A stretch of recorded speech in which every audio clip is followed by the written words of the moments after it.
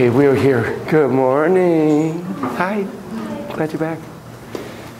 You got the email that has the link for last class. Good, because that's actually on YouTube, so you can actually hear it.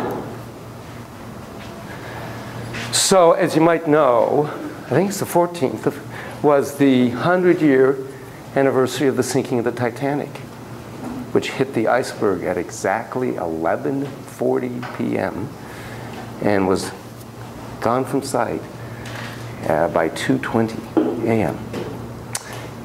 So I don't know if you saw that. But anyway, so, you know, the saying, women and children first, right? That, it just occurred to me that is the perfect motto for which hormone? I know it's a weird question. It's not on your final that you're creating, which remind me, who's writing a question for today? Thank you. Who? Somebody still owes me a question from. I sent it to you yesterday. Oh, thank you. I might not have got, I haven't seen my emails. So what do you think? What hormone does that perfectly personify? And it's okay if you don't get this. Oxytocin. Well, I was thinking oxytocin, but I think it's really more vasopressin, right? The man, I will protect you, I will care for you, all of that. Women and children first. I will sacrifice. I will stay on board and drown because women and children must have. It's perfect. It's the motto for vasopressin. Okay, speaking of things, we are the life force power of the universe. Please, if you didn't see Jill Bolt Taylor's TED Talk, I sent you the link on that. I think I didn't even, I don't think I Twittered that. I think I actually put it in an email because I know it might be harder or less frequent that you go to the Twitter, but I see, you see your email, I assume. You have got to see that. You have got to see her presentation. She's a neuroscientist who got into neuroscience because her brother's schizophrenic. And she had a stroke. And but part of her brain was totally aware of what was going on. And it's the most incredible testament to the power of the brain in general, but also to the magic mind. As she says, in the left brain, I am Jill Bolt Taylor. In my right brain, I am the life force power of the universe. Wow. Not better, just different way of experiencing.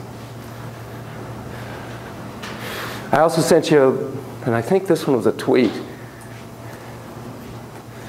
a really interesting little video on, again, I think it's a TED Talk, on ethics, on the neuro of moral behavior. And he looked at the monkey studies. And did you see the one with the little monkeys, the two monkeys, and the little food thing? If you didn't see it yet. So you remember the monkeys and banana, right? Fairness. Well, this one, so cute. Two little monkeys, researcher. There's the baseline food that they eat in general. And then there are grapes. They really love grapes. Well, the researcher gives baseline food to both. Okay. Now it gives baseline food to one and the grapes to the other. And what does the baseline food one do? Throws the baseline food back at the researcher. Yeah, I'm not taking that, kid. Nah. Oh, it's amazing to watch. Just like outraged. Disgust. I take umbrage to this. Why are you giving what? Why? It's not fair. Why are you giving him or her the grape and me the... It's just amazing to watch. And sometimes the grape getter doesn't accept the grape. Doesn't want to offend the other one. Now, what I would have loved if between the two cages they put a little thing so that the grape giver could have given the grape to the other. That would have been really interesting.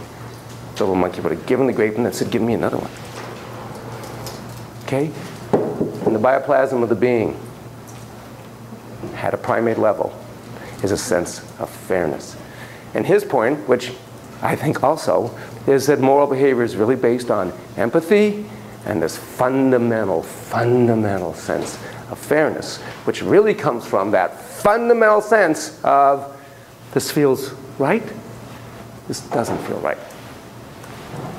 Right? And I talked to you about groups of feelings, mad, sad, glad, scared is one group and all that, and the other is this feels right, this doesn't feel right. And it's one of the most common things I say to little pumpkins, even if it's a simple act like, no, I'd rather play with this than play with that, you have a good sense of what feels right to you. Like, that feels right to do that, not that. And that is so important for all of us to listen to that, to be aware of that. on a much deeper, sadder usage of that. Because again, we are the mosaic of our attachments, and we attach to principle. And really underneath it all, this principle of fairness and right, more than life itself. So I saw a story about young brides of India. They are married off at ages between 7 years old, 8, 9, and 10. And what are they finding?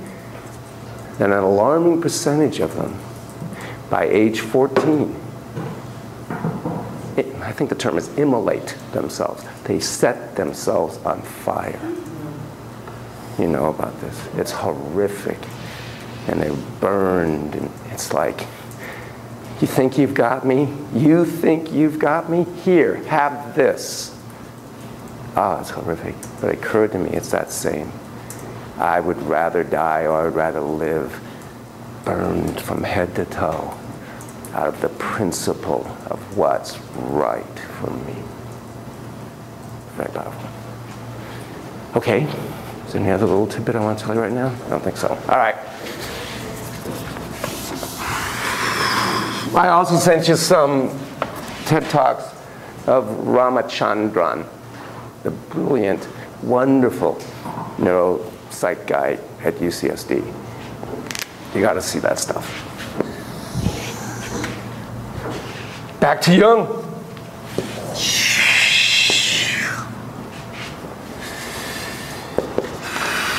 Theory of person.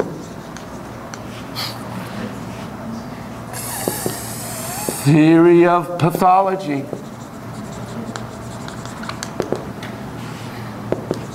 Theory of healing. Role of therapist. What you like, what you don't particularly like. Oh, I turn around, there's more people. Good morning. So, Jung, theory of the person. What's fundamental theory of the person? Why do we do what we do? What drives us? What motivates us? Yeah. I mean, that's a really important part. But I don't know if that's what drives us. But it's certainly what he made unique, or highlighted in a way that nobody else did. Are we good? Are we bad? We're good. We're good. We're really good. Oh, yeah. Remember this little thing?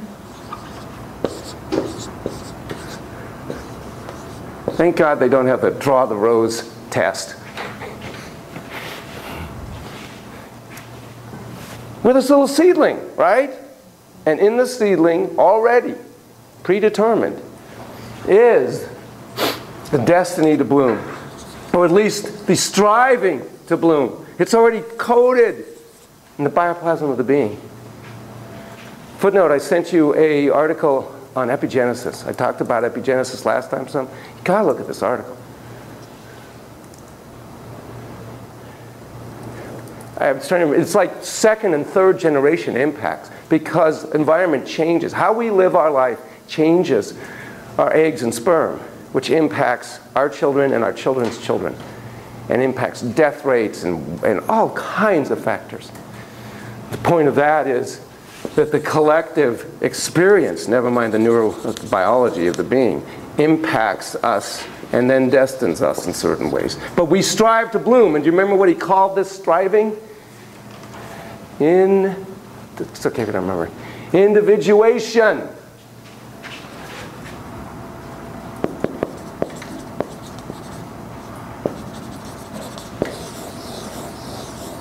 Your whole thing is to strive towards being all that you can be. Sounds like the army. Be all you can be. They took his slogan.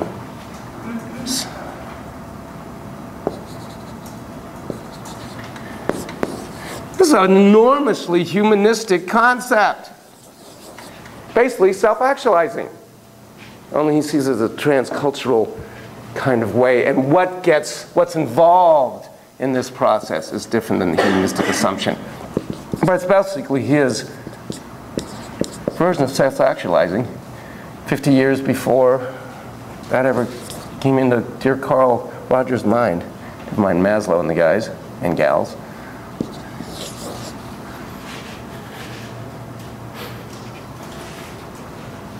What's the relationship between the conscious and the non-conscious? Do you remember this?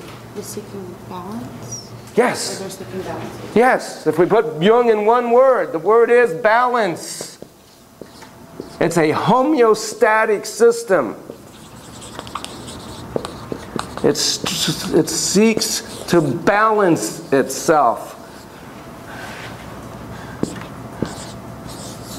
So you have the conscious, you have the, I call it non-conscious because it's, anyway, but he called it unconscious. You've got the personal part of it, and you've got the collective part of it. You all had a mom, and then the human species has a mom. Knows of mom. Ego bridges both, and there's this relationship. What's the difference between Siggy and Jungi in terms of their assumption about symbols? What is a symbol for Sig, and what's a symbol for Carl? One is that for Freud, you would interpret symbols, and then Jung is how you relate to them. Very well said. A symbol is a bridge cast to an unseen shore. It's not a sneaky way to try and get around the censor. And again, I'm not saying Siggy's wrong, and he's, you know, they're all right. But Sig's assumption really is that you dream of an umbrella in a windstorm, and this is a very masculine version anyway. So you're dreaming of this umbrella in the windstorm. You know what's going to happen. And suddenly you lose your umbrella. What's the matter? Oh, no, I just had a question. Oh, okay. You said Freud interprets symbols. And Correct. Correct. We're going to talk a ton about that, and we're going to do that today. What did Jung do? Relate to the symbol. Okay, thank you. So you're dreaming this dream, and you're holding on to this umbrella, and suddenly, whoa, tears away. You wake up, pardon me, you're a man, holding your crotch. Because obviously the umbrella symbolizes your penis, and of course it's a castration anxiety dream. But you couldn't tolerate the thought of that, really. So it's your censor, which is trying to keep you asleep, your protector, excuse my language, is just saying, hey, we're going to kind of mask this phallic symbol as an umbrella. And so that's why the therapist interprets that. There now, what does the umbrella remind you of? It is longer than it is wide. I told you what my psychoanalyst, full-on analyst, and I'm being in psychoanalysis, not psychodynamics, psychoanalysis, on the couch lying down, and what he told me about surfing. Why I have a wave on my wedding ring. Remember what he told me? Thank you. It's my mom. It's my mom's womb, or vaginal passage, or whatever. And the surfboard is the phallus, and I'm fucking my mom when I'm surfing. Hey, I'm not saying that couldn't also be true. By the way, for Jung, Freud is not symbolic enough. So if Jung said, oh, that's interesting, what does sex mean? What does that mean? What does mom represent? I mean, why stop there, dude? There's more to this. But he really believes that. For Jung, it's all about relating to symbols, expanding them, bringing them up, because by definition, you don't know what it means. I will never fully know what a wave means in my life, ever. It's just one of those archetypal symbols that I relate to for whatever reasons, and I probably always relate to it. Because once you understand what a symbol is, it's no longer a symbol, but a sign. Umbrella equals phallus. Surfboard equals phallus. Wave equals my mom's womb or vaginal passage. Oh, okay. Done with that. Next. Symbols, by definition, have their mana, that mystical, mythical energy.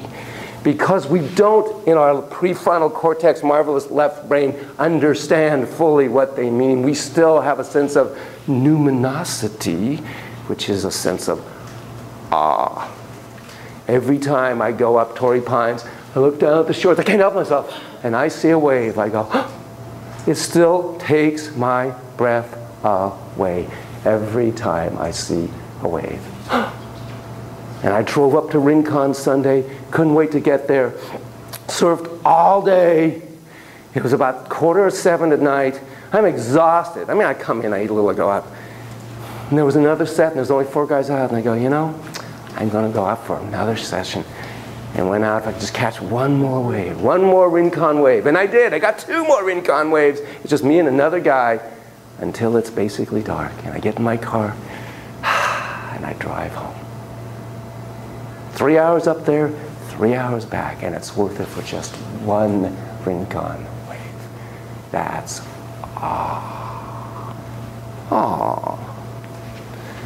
Okay, please, you have a thought or question or something? Yeah, this is why in Jungian dream analysis you have the dreamer tell you what an umbrella symbolizes. Of course. How presumptuous would it be of me to tell you, as we did with the sand world?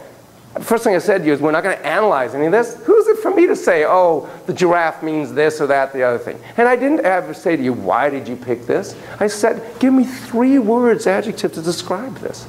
Because as soon as you talk, you're talking about an aspect of yourself. Because it's a symbolic mode of reality. Everything, the chair you're sitting on, is an aspect of yourself. As soon as you start supporting or describing it. That's the marvel of the metaphoric mind with the prefrontal. Of a symphony of our marvelous brain is that we immediately have, because the schema is an association to everything. Everything is a symbol for everything else or something else. All right, so we have this relationship because the unconscious is trying to tell us something. It's saying the umbrella not to be sneaky because that's the clearest way it can tell you. Maybe it's something about give me shelter. Client yesterday, love this guy, an adult, comes in and he said, God, just this morning I had the weirdest dream. It was about lost and found. He's an artist. And he said, you know, and the dream was actually literally lost and found, but I realized that is just such a great metaphor for so much that's going on in my life and so much that goes on in life in general. So we just started talking about having him associate to, expanding upon the concept of lost and found. And there's a lot that he's lost in his life right now, but he's found a lot. And he was almost murdered last weekend, and that would have been a big loss of life. And what did he find? I mean, it was just incredible, just that one little motif, lost and found. And all that he's did with it during the session, and he's going to do paintings. It's like, oh, I have found a motif. Can't wait to see him in a couple of weeks and see what else he's found out of this, and lost. That's how you relate to it. It's trying to tell you something in the clearest, most fullest way it can. Okay? So given this, what's pathology in the Jungian model? If we're striving to be all we can be, if we're striving towards our destiny of blooming, why blooming well is there pathologies? You ignore your unconscious for too long. Exactly right. Not paying attention. You're not listening. It's not going to go away. It'll just, at the non-conscious part, will just talk louder. So your dream that says, you know, it'd be really good to go get a pie and julienne. You need to kick back some. Your inner relaxer needs to be in charge of the inner White House. But you're not paying attention because you're very busy. Gets a little louder. I really need you to relax. Let's imagine if you don't relax, what's going to happen? And now you're in the library, you're studying something, and suddenly there's an earthquake, and books come crashing, or computer disks, I guess it is, computers come crashing down, and you wake up, I feel like apple pie. You gotta listen. You don't listen, you ignore, it will escalate, and you'll become symptomatic. Symptoms are the non-conscious ultimate or way of trying to get you to pay attention. Yes, please. Is that then the system is not homeostatic, or it's like imbalanced? Then? It's imbalanced. It's striving for homeostasis. Homeostasis is balance. No, So I mean, when all the symptoms are coming up, then there's an imbalance in the system. absolutely by definition. And also remember, in this model, in general, life is a spiral. So you have certain themes, and you're going to come back to them. You had them at 9 months, and you'll have them at 90.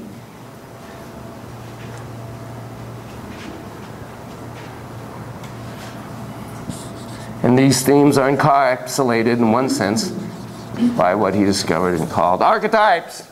So what are archetypes, please? No, I understand the specific. We'll talk about specifics, but what is the definition? What's an archetype? The representation of ourselves. Okay, that's good. I like that. Your inner scholar is going, well, now wait a minute. You could have had a full answer to that. That's great. You looked at the stance at yourself. Funny. All right, say more, or pick somebody. Say more. Yes, that's also true. I'm being very Socratic today. Sorry, I know it's hard. Say that again. Templates of the human condition. It's the transpersonal, transcultural, transhistorical, psycho, neuro, bio, endocrino, whatever you want to add. Logical. Template of the human condition. It's these very powerful symbols of what it is to be human. That we all go through, all have gone through 30,000 years ago and will 30,000 years from now. And that's one of the important ways that the non-conscious part speaks to the conscious part and guides. We use archetypes to guide us. Oh, which brings us over here then. So, obviously, what heals? Rhetorically asking. Somebody who hasn't talked. Somebody who hasn't talked and hasn't done their one saying per day. Anybody? You're looking very intently. It's fantastic. I know, which is nearly impossible. I apologize, even after all these weeks of us being together. Theory of healing role of the therapist, if that's what you're looking at. Sorry. So what do you think? Oh, you weren't here last time, so that's not fair of me to ask you, actually. Were you here last time? I can't remember. Oh, okay, you watched the video. Okay, then do you remember? So what heals? How do we heal? If this is what pathology is, not paying attention. I mean, again, it's kind of... Isn't it like listening to your, trying to figure it out? Yes, paying attention. Paying attention to what it is your non-conscious part is trying to guide you to do. Paying attention to the inner guide. By relating, not interpreting, relating, living with. I'm going to do a bunch of examples today. Living with the important, currently up for you, so to speak, symbols. Most of humanity, by the way, has always done this and continues. That is, they don't randomly wear jewelry. They don't randomly tattoo themselves. They don't randomly poke holes in their skin. Those all have meanings for them that guide them in some way to live a fuller, as they would culturally define it, life. It's not random.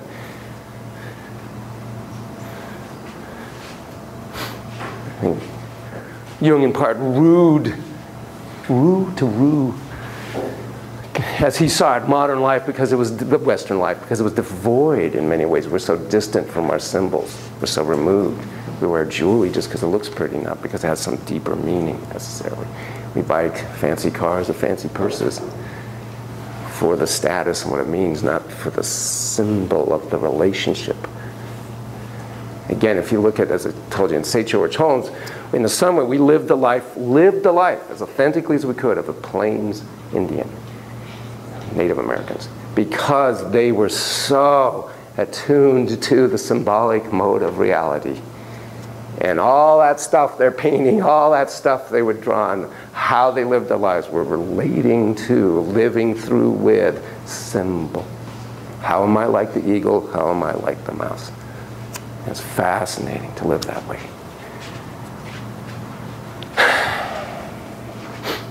Okay. What's the role of the therapist? Being a co-guide in the journey. Exactly right. You are a co-guide. Thank you for the honor and the privilege. You're representing the inner healer of that person. you're a co-guide. You don't interpret, you point the way. You're directive.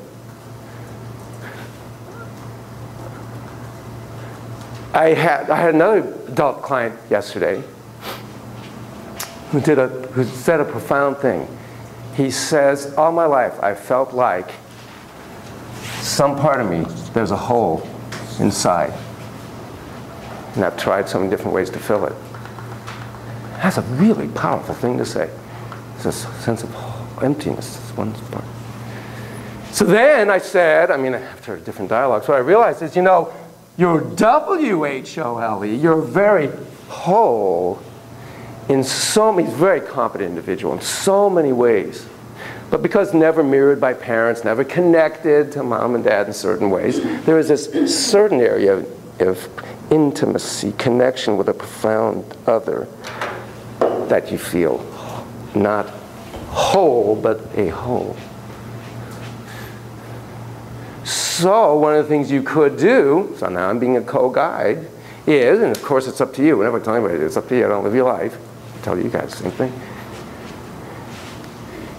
You could journal, and you say, well, how would I start? Because you could have a discussion with that part of you that feels not whole. But when you ask the question, or not, and when you ask the question, write it with your dominant hand, he's right-handed. I want him to learn about you. Tell me something about you. When you answer, write with your non-dominant hand. I've told you this trick. It's really important. If you're going to do journaling with aspects of self that are not fully integrated, conscious, whatever you want to call that, write with the non-dominant hand. Why, by the way? If I'm right-handed, exactly. If I write with my left hand, I'm going to be more bilateral into my right brain, which is the metaphoric mind, the non-dominant. That's where this stuff resides. It's going to feel more like automatic writing. Did I really just say that? Oh, wow. So that was being directive. I'm a co-guide. Doesn't have to do it. Now, I'll tell that. By the way, I don't want to get into I'm your dad telling you what you do. No, you're not going to tell me. I don't want to get into that dynamic with you. I'm a co-guide here. I'm your care coach, helping you take loving, responsible, respectful care of yourself. Integrate your archetypes.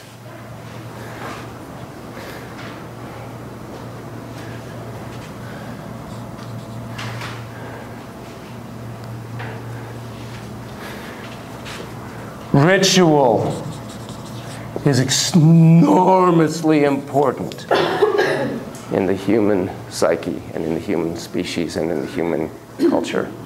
The power of ritual. And rituals are ways to integrate, relate to, synthesize, internalize, and express the important aspects of the human condition. Bless you.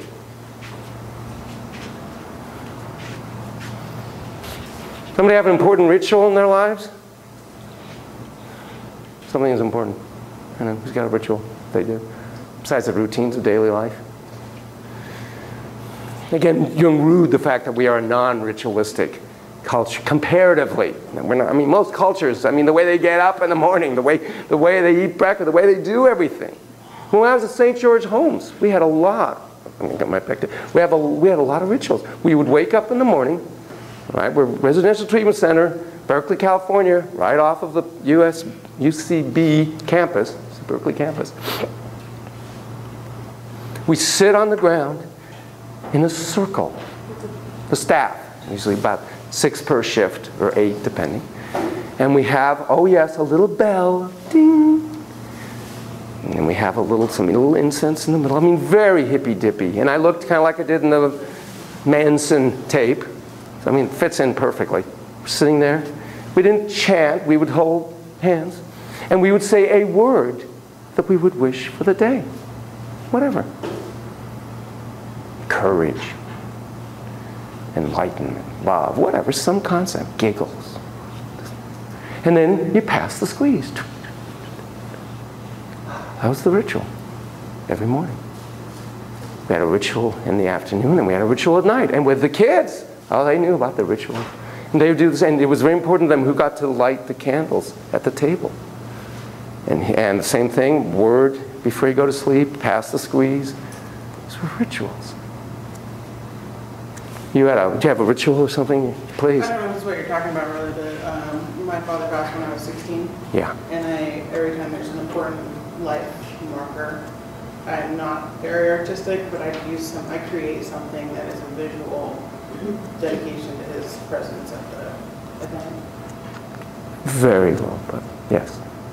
The guy I told you about that almost got murdered last weekend, right? The guy with the lost and found dream. A friend of his came, guy doesn't know all that well, and went crazy. Got drunk, went crazy, was about to butcher him with a knife and all the stuff. He had to run. I mean, just huge. Didn't even go back to the guy stayed in his house for a couple of days. I mean, just it was a very creepy thing. It's just very creepy.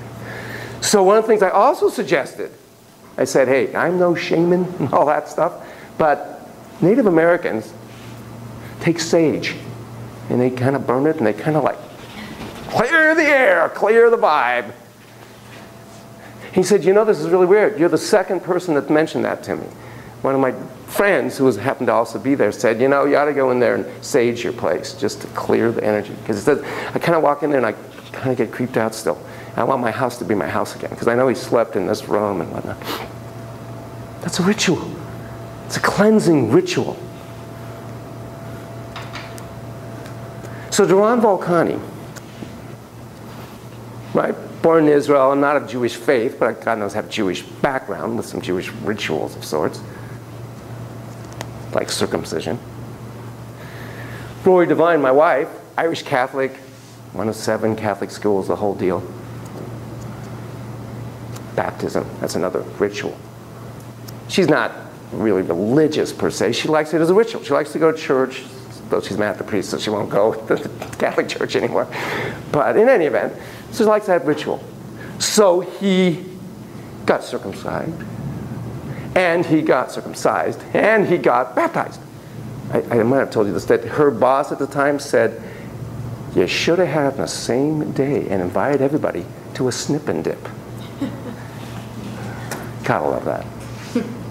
Well, the point of all this is, in terms of ritual, primal, primitive, surf gypsy guy, part of me, Jungian part, post-hippie, and he knows this. I took his foreskin. I know this looks weird. Look at that look. She's like, whoa, you are so weird. That's hilarious. Yeah, snippet like a foreskin? Wait. I took his foreskin, and I waited. Remember, I got the privilege of being 38 seconds away from my favorite surf spot, South Bird. And I waited for a really low tide. One afternoon, pale lit afternoon. And I walked to that reef, because it was low enough tide I could walk to the reef. And I took his foreskin, and I planted it in that reef, and marked it for him. And he is the only surfer out there who can say, my wave, my foreskin's down there. My foreskin, my wave. A ritual. No, we just can't hear you, and there's extra noise back here or something, so we didn't. Ah, It's the foreskin. thank you. And he got as far as the foreskin, then what? Thank God this actually works. So I took it, it was low tide at South Bird, right in the reef there, the Ziggy's Reef, which is my favorite spot is South Bird. It's just a little reef that comes. And I planted his foreskin in his name, right there. So he's the only one who can say, my wave, my foreskin, my wave. And he knows this story. He thinks it's a little weird, but okay. That's a ritual. Again, most of humanity right at this moment lives by very circumscribed, defined rituals. We have less direct rituals. So those of you who go to church and whatnot, or synagogue, whatever, those are rituals. Hand up or just moving? Yeah, my son has his own ritual. And that would be? He always wakes up at the first time, usually between 4 and 6 in the morning, and we'll sit in bed for about a half hour and just, unstructured playtime and laugh. Wonderful. That half hour, and then he'll go back and take a nap for an hour or two. But without that time in the morning, he's usually cranky for the first half of the day. Right. And that's wonderful. And rituals and routines interestingly intermingle, because it's a way of routine, but it's deeper than that because it creates solace and solidity. Rituals create solace and solidity, and they connect us to self, other, and the world. That's what ritual really does. It connects us to self ultimately. I know a ritual every one of you participates in. And here comes your predictive mind. You already know. Happy birthday to, and of course you said you in your mind, because your mind already predicts. And every one of you, I hope, does something. Sorry? I said unless you're Jehovah's Witness. Well, that might be. Right, that's true. Unless you're Jehovah's Witness, good point. But most of us, and most cultures celebrate something about your birth. For those of you who do, I think it's important you blow out a candle. Even if you're on your own somewhere, you light a candle, you make a wish, and you blow it out. It's a ritual. It's an honoring. It's called sacred time, when the calendar meets the archetypal, like a birthday. Are rituals different from traditions? I think traditions have rituals in them, embedded in them. I think rituals are the way traditions are carried out. And those are very, again, they connect us. They give meaning to life. Connection. Okay, so that's all part of how you listen to and integrate aspects of self. What do you like? What do you not so like about all of this? Please. I love that the answer is within you.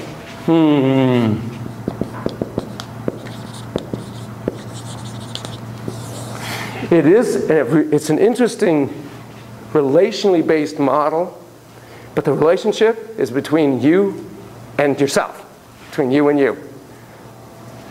Therapist is a co-guide. You got to have a good alliance.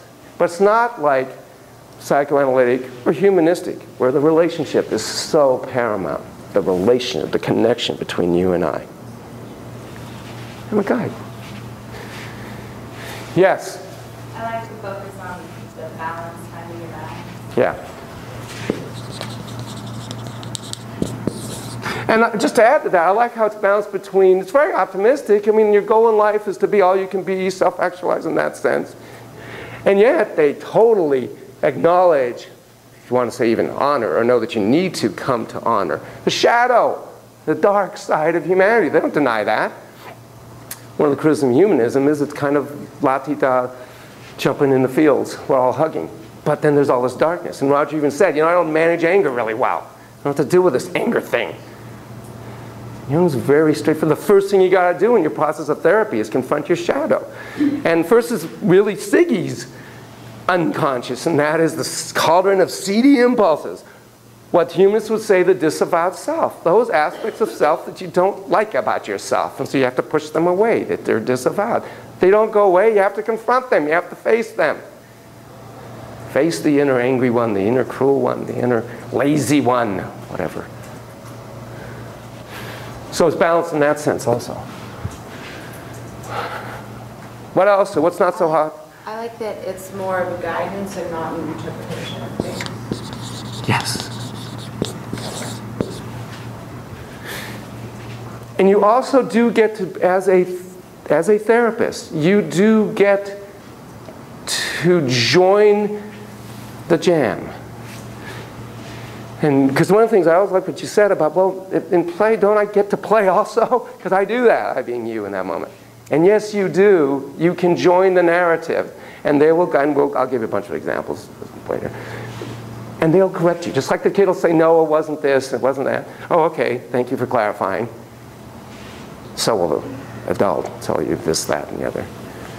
They'll guide you. But you get to say, you know, I'm visualizing this. Don't know if that fits for you, but here's my... And if it works for them, that's great.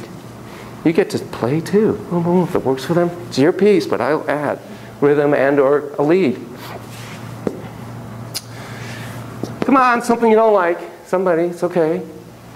Takes a while. Takes a while, absolutely, takes a while. This is not brief, and nothing wrong with brief cognitive behavioral therapy, God knows, empirically, evidence-based treatment. I don't know that, in fact, there's one. I don't know whether the Jungians have caught up with the whole evidence-based movement. I know the psychoanalytic folk have. They're, okay, we'll listen, we'll do research, and they have. As you know, I think I sent you some of that when we were in the psychoanalytic. And it comes out really well, actually, psychodynamic. But it takes a while, no question about it. Evidence-based, question mark?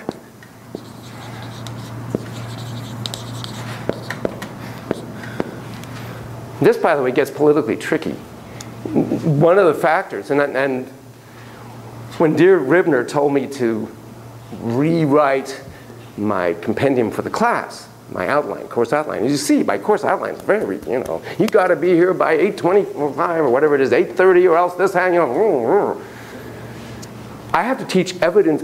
In one sense, theoretically, and maybe theoretically I shouldn't be teaching this, because I have to teach evidence-based models. Wow. Not all, I don't know how evidence-based this model is or not. I haven't Googled that. I would assume by now there's probably some.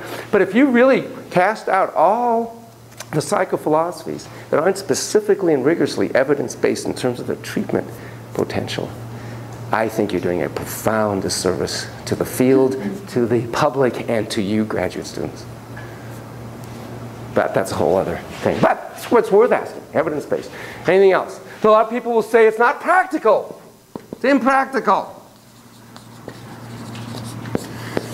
What I'm going to continue to try to do is show you that pragmatic Jungianism. How do we actually use this? And it is also true, even if I show you that, it's not necessarily for everybody like everything else. All this symbol stuff. Never mind, and we're going to drop a level at the end of the class today. It gets really, I mean really, wooga. Yes, I haven't hit you with a technical term in a while. You're smart graduate students. It gets really wooga. And I'm going to give you some wooga examples at the end of the lecture today. Yeah. Wooga. What does that mean? See how we can communicate in the right brain without the prefrontal cortex? And you know exactly what I mean. It's a great example of right brain communication. Explains severe pathology as in severe schizophrenia. Oh, absolutely. The biobasis of things. I mean, he's big on biobasis in terms of archetypes, seed destined to bloom. But there's no question. I mean, come on. There is no question. There's significant epigenesis and otherwise bio-based aspects to pathology, whether it's narcissism, God knows, sociopathic behavior. I mean, there's all kinds of neurobasis, though it interacts constantly with the environment. I think too, if it's not like properly, if the therapist was maybe not from a particular culture, it might be difficult to adapt it to a culture, because I know for like dreams in different cultures, it can sometimes mean the opposite. So, and even though it says it's transpersonal and transcultural, I think probably a multicultural emphasized therapist would say that, well, it's really difficult to just superimpose this template onto every culture. That's really well said. Because on the one hand, Jung really, in many ways, was the first psycho scholar who really looked at other cultures. I mean, he was fascinated by other. I mean, that's how this all derived for him. And as I said, I mean, he loved the Eastern culture. And read. We'd read in the original Greek and the original Latin. He studied Egyptian myth. I mean, so on the one hand, he was enormously that's how transcultural. That's how this developed for him. How it's implemented within a transcultural world is a different question. And we implement in a westernized way. I'm a Western person. So that's a very good point. I think the theory is very much honors transculturalism. Yeah, I think if you were from a particular culture, you would be able to make the, the alterations. But I think if you weren't from that culture and you were working from this perspective, it would be difficult. That's a really good point. Yeah, it's again, to me, that's what I'm hearing in what you're saying, which is very important, is how we implement. Fair enough. We good? Are we there? We got a basis? Yeah, maybe not for everyone. When it seems like first people it may be frustrating if they just want a simple solution to my problem. Oh yeah. And if you're causing them or forcing them or co-guiding them to look at the symbols underlying it for PTSD, they feel like I don't care about the symbols, just tell me how to deal with these feelings. Correct. So that's a good segue to pragmatic Jungianism, of how we do that. So last time I told you about, and we're going to talk about imageries, and then we'll talk about dreams.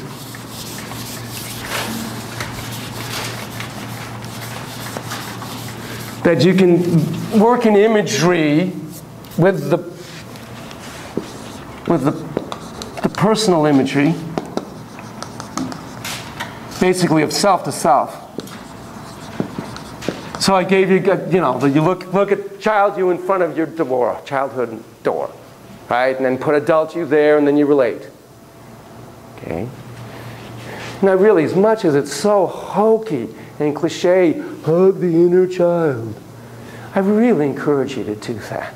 I encourage you to see yourself at age 5 and put adult you in the scene with little 5-year-old you, and be kind, caring, value, validating.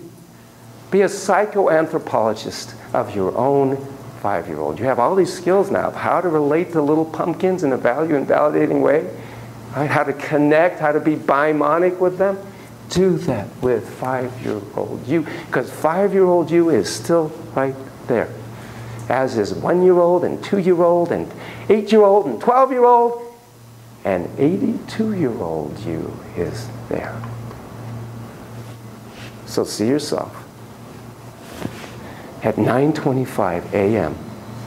on Thursday, 2040. I don't know what exactly the math is to how old you are. Okay? Actually, you know what? Let's bring it back. Let's make it 2025. What are you seeing? What is she doing in that very moment, 9:25 on a Thursday morning? Working. Okay, perfect, working. Where do you see her as you see her now? What setting? Probably in her office. You see her in her office. Okay, standing, sitting. Sitting at the desk. Perfect. What kind of desk? A big, dark wood desk. Okay, beautiful, beautiful. Put present you in that scene with future you. Okay, seeing yourself there? Perfect. What does she have to say to you? She might have some wisdom. It might be just trite and trivial. If it's okay with you, share with us what she says to you. Don't worry so much about the finances of things that it'll work out. Subtle, isn't it? Hold on to that one. Beautiful. You have a guide within you. It's called Future You. We could have taken you to even a much older you, but I thought, let's bring you to professional because that's more immediately relevant for you. You have a guide within you, a very wise guide within you, Future You. The point is you can see it like that. Again, I didn't have you tighten your toes, loosen your toes, close your eyes, do all that stuff. I just said, see future you. Now, you also notice in what I was talking, I'd get it more and more focused. So, see, and your first words were more kind of like you were seeing it. So I was seeing her. So I said, okay, give us a setting, the office. Oh, okay, perfect. It's standing or sitting. So I'm getting more and more detailed. And I'm giving you options that imply you're going to choose one or the other. So it implies you're going to get more specific. Mm-hmm. And then the desk. Great. What's the desk? I thought it was going to be this kind of wood, beautiful desk. And you did that. We could have said what you're dressing, what shoes, get more and more detail. And make sure they're talking in the present tense as they're seeing her now. It's not I will be. Oh, right now I'm sitting at, she is sitting at the desk. And I purposely wanted, not I'm sitting at the desk. No, you're not future you. You're here. You're you. That's future you. You create these various representations of aspects of self. As I said, it's great to do in couples therapy. Have them imagine their partner at age 3 or 8 or whatever. Them as adult, the little one is their mate as a 3-year-old. Their mate as an adult, them as a 3-year-old. It says a lot about their relationship. Because we relate as 3-year-olds and 8-year-olds with each other. The two of you adults, the two of you as little, relating together. Okay, so these are all personal images. So we all have qualities, traits, attributes, right? Characteristics. You're a traitologist. And we want to emphasize these. Well, you can personify them. You get an image of them.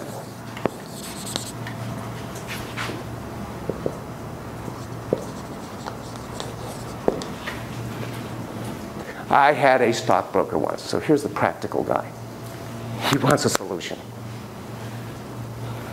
He was new, working for one of the big firms. All right, big stuff. What's the bane of their existence? Cold calling. Guy has to make, I don't know, 100 cold calls a day. No thank you, no thank you. Click, click. I mean, oh God, it's brutal. Doc, what do? I hate it. Well, if you're a tradeologist and you're a Jungianist and believe that all these different aspects of self are in there, you just need to find a representation, externalize the representation somehow, and it'll bring out that part of you.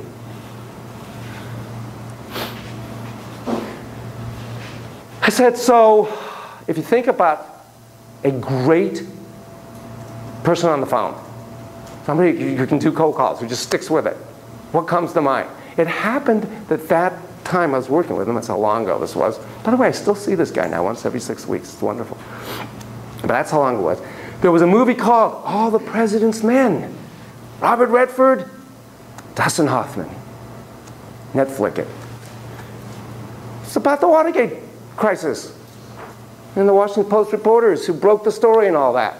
Well, Hoffman plays this character. This guy will not take no for an answer. He's on the phone. He is at it 9 days. He's the one who said, okay, look, I got to have an answer. So here it is. I know you can't talk to me. I'm going to count to 10. If you say one word, if you cough, sneeze, anything, make a sound, that means yes. If you say nothing, it means no. 1, 2, counts to 3. I think there wasn't a sound. Thank you, click. I think I told you I used that once, and I had to have a drug related. I had to have the answer to a drug test. I said, did you ever see the movie? Yeah. I said, I'm not going to count to 10. I'm going to count to 3. 1, 2, 3. Thank you.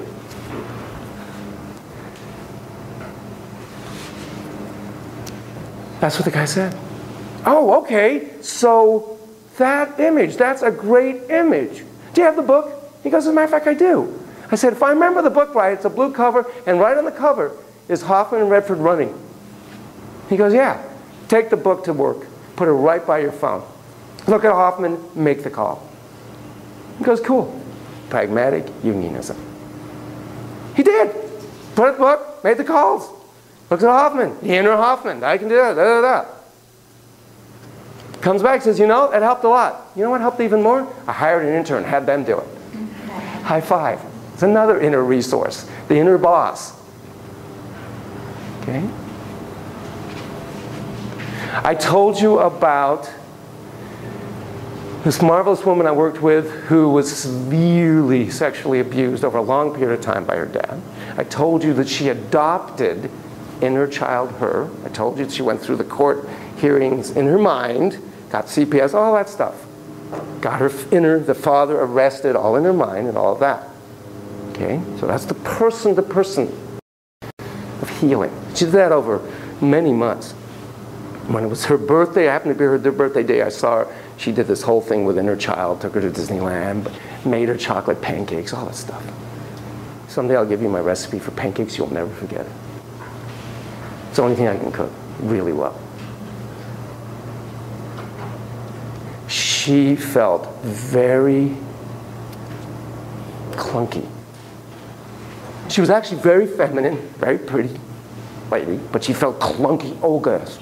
Nothing wrong with Olga. If anybody knows her as an Olga, nothing wrong with being called Olga. Sorry for the stereotype. God, you have to be so careful at all times. It's a totally understandable misperception. And it bothered her. If it didn't bother her, fine. You know, it's not for me to say, oh, you should feel feminine. It really bothered her. And she felt particularly at work. She worked in finance. Interesting, 2 examples of financial people. She worked in finance. And particularly then it was a very male-driven place. I think she was the only woman in the office. All the more reason to feel clunky. But she didn't like that feeling. So what do I say to her? Oh, imagery-based therapists, Jungian-esque, pragmatic therapists. What image personifies femininity? Exactly. So what do you see when you think of femininity? What comes to mind? She goes, oh. What do you think she said, by the way? Ballerinas. I can't do ballet. Ballerina should do this. Then you'd really have no idea what I'm doing. I said, okay, cool. Just an idea, totally up to you. If it feels right to you, take some representation, some picture, something, photo. I mean, I know Picasso painted ballerinas. I know Degas painted ballerinas, you know, at the bar, that old deal. Take a picture to work and put it right on your desk, and you know, that way you can see it and relate to it. Eyes beam, she goes, I love it. Cool. And what did she take to work? I love this one. She came back, she said, I did it. So which one? I don't know if you've ever seen this one. It's perfect because it's so subtle in a way. There's a poster, and she got a small version, of two very worn ballet slippers. And they're one crossing over the other. And that was perfect for her, because it wasn't hyper girly and all of that, because she didn't want to be hyper girly in that ambiance. But it was perfect. And so you bring out, you relate to that symbol. Okay?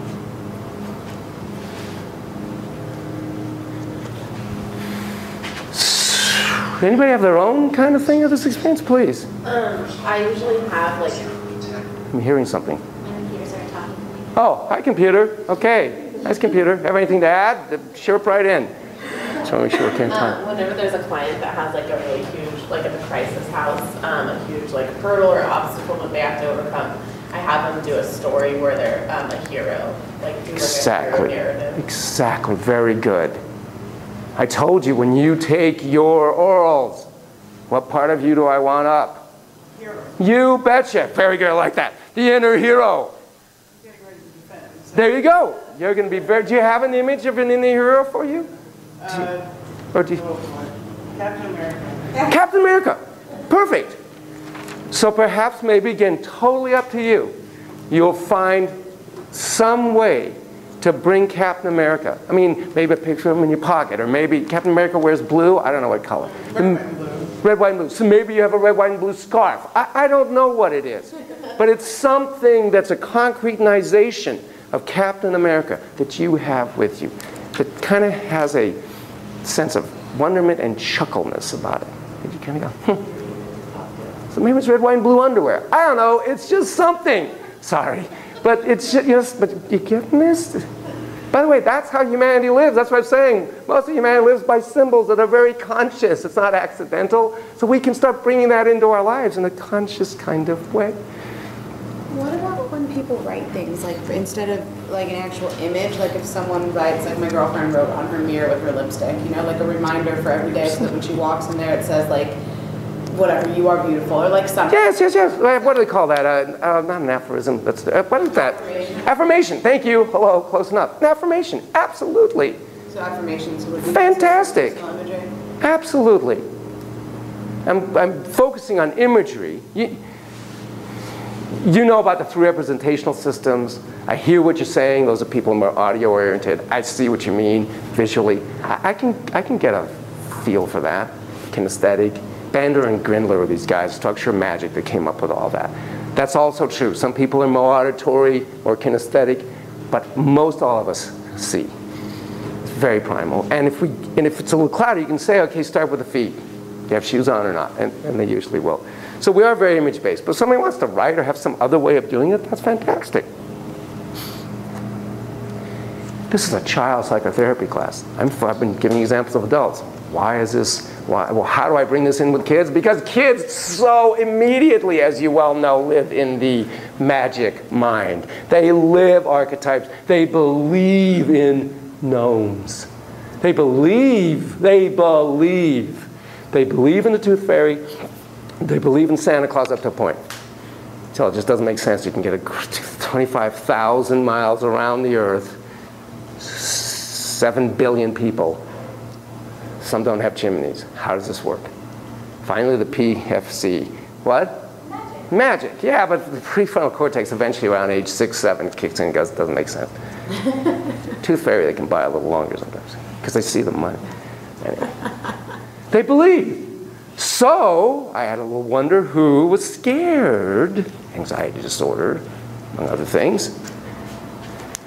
And she does this, again, fast forward about 3 months of treatment. And she, oh God, I wish I had the picture, it's so wonderful. She drew her brave one. Brave girl, she called it Brave Girl. And it's just this beautiful drawing of this very spunky looking kid, full of light and colors and life. And so I took a picture of it and I emailed it to her mom, who printed it and put it right by her bed. Pragmatic Jungianism. You can also personify problems or states.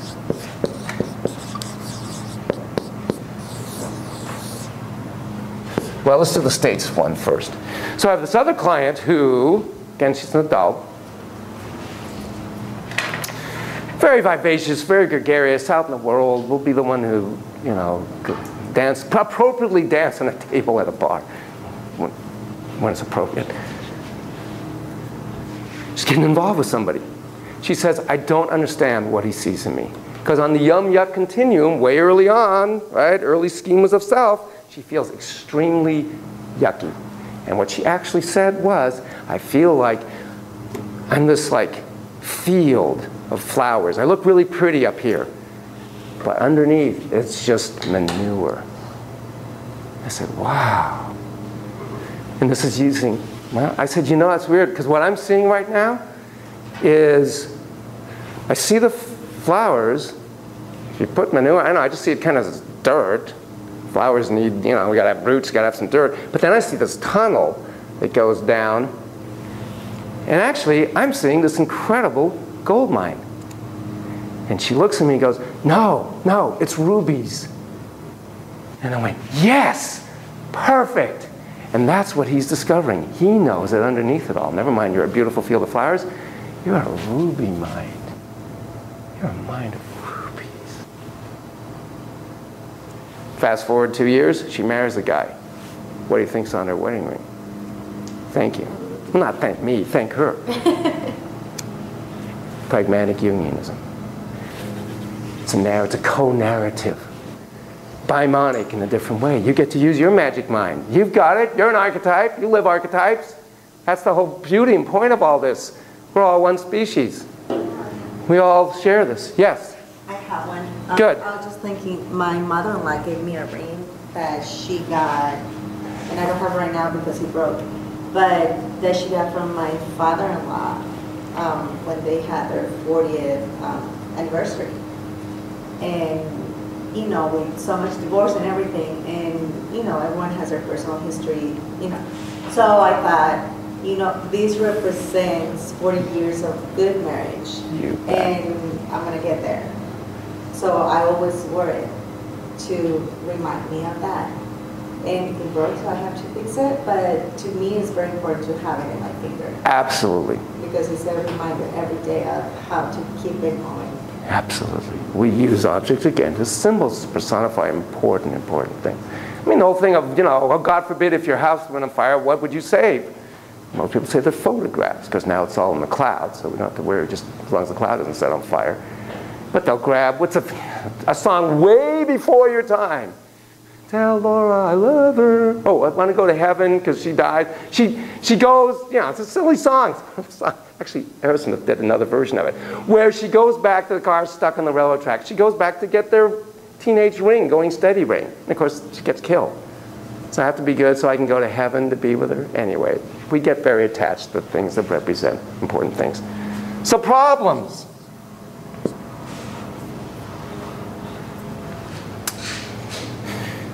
The most depressed kid I ever worked with, teenager, inpatient, County Mental Health, San Diego County Mental Health, when I did my postdoc.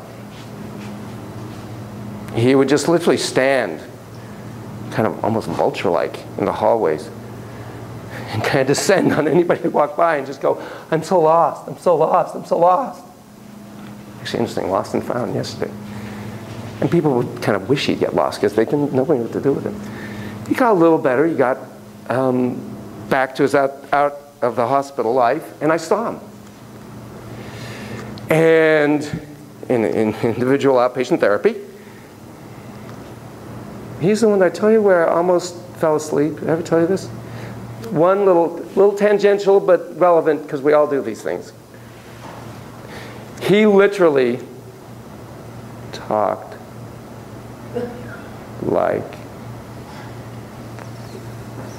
this. I literally talked like that. I'm not exaggerating. He was a very depressed individual. I cared about this guy. I mean, we did connect.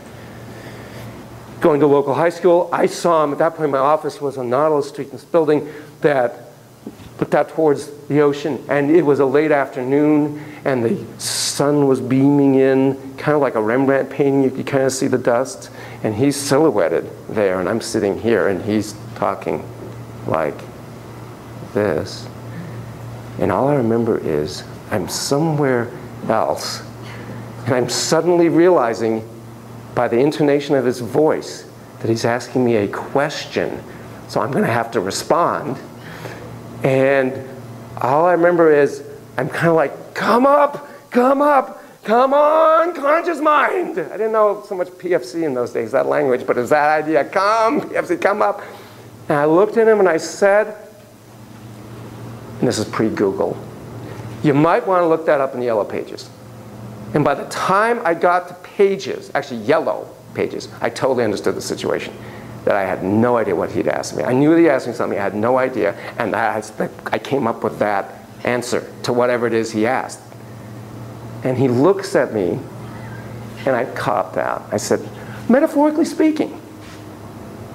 He went, oh, okay, Yellow Pages. Yeah, you have resources. You have resources. Anyway, this guy did say, and if you listen to people, they're talking in metaphors all the time. This guy did say, you know, I feel like I'm in a maze. And of course you immediately say, that's amazing. And then you go, wait a sec. Give me the visual. What's the maze? What's it look like? Because, well, I don't know. It's like there's walls, and there's like a path, but I don't know how to get out. And then, guided, co-guide, I go, you know, I don't know if it's on your left or your right. You always want to give a choice. You got to feel in control. But I'm thinking there's maybe like a door there or something. Yeah, a door. Fantastic. Door handle? Yeah, dark metal door handle. Fantastic. As you open that door, right, this is a suggestion, tell me what you see if it's okay with you. Always have permission. More maze. Okay. Now, I don't know if it's steps, ladders, something. What is it that's like on the wall so that you can be on top of the wall, so you can look out? Oh yeah, it's a rope ladder. He looks out. What does he see? More maze. Okay, how far? Oh, I do see San Diego. Okay, good. I'm hearing, and I'm fast forwarding, I'm hearing in the distance, it's a sound, it's like, he goes, yeah, a helicopter. Yes, a helicopter. I'm going to get him out of this maze. We together, your non-conscious mind, we're going to do this. We're going to get you out of this maze, metaphorically speaking. Helicopter comes. Helicopter picks him up, takes him, where is it going? Takes him to his room. Now, I want to know who the helicopter driver is. Anytime you have a healing, helping figure, you want to know who it is. Who was it? His mother. Interesting. So your mom has ways of helping you out of this maze. Let's figure out how to use her. Another person comes and says, God, I feel like I'm drowning. This was a woman. I say, whoa. Give me the image. Where are you drowning? What do you mean? How are you seeing? I mean, a lake, ocean, river, what is it? It's an ocean. Okay. Night, day, tell me more. It's at night, and I'm drowning. I'm alone. I'm out there. And I say, and again, this is guided. I'm a co-guide.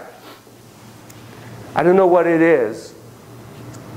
My sense is something is going to come to help you. And when it does, please let me know. If it's okay with you.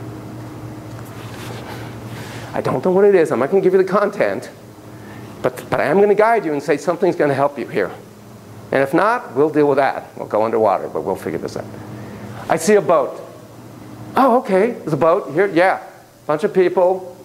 And they see me. The big spotlight. They see me. I'm going, help, help, help. And they toss over one of those life preservers, those circle ones, you know, the red stripe is really old. And she puts it on and gets on board. She's saved. Okay? So if you're going to bring the symbol out into the world, what do I say to suggest to her next?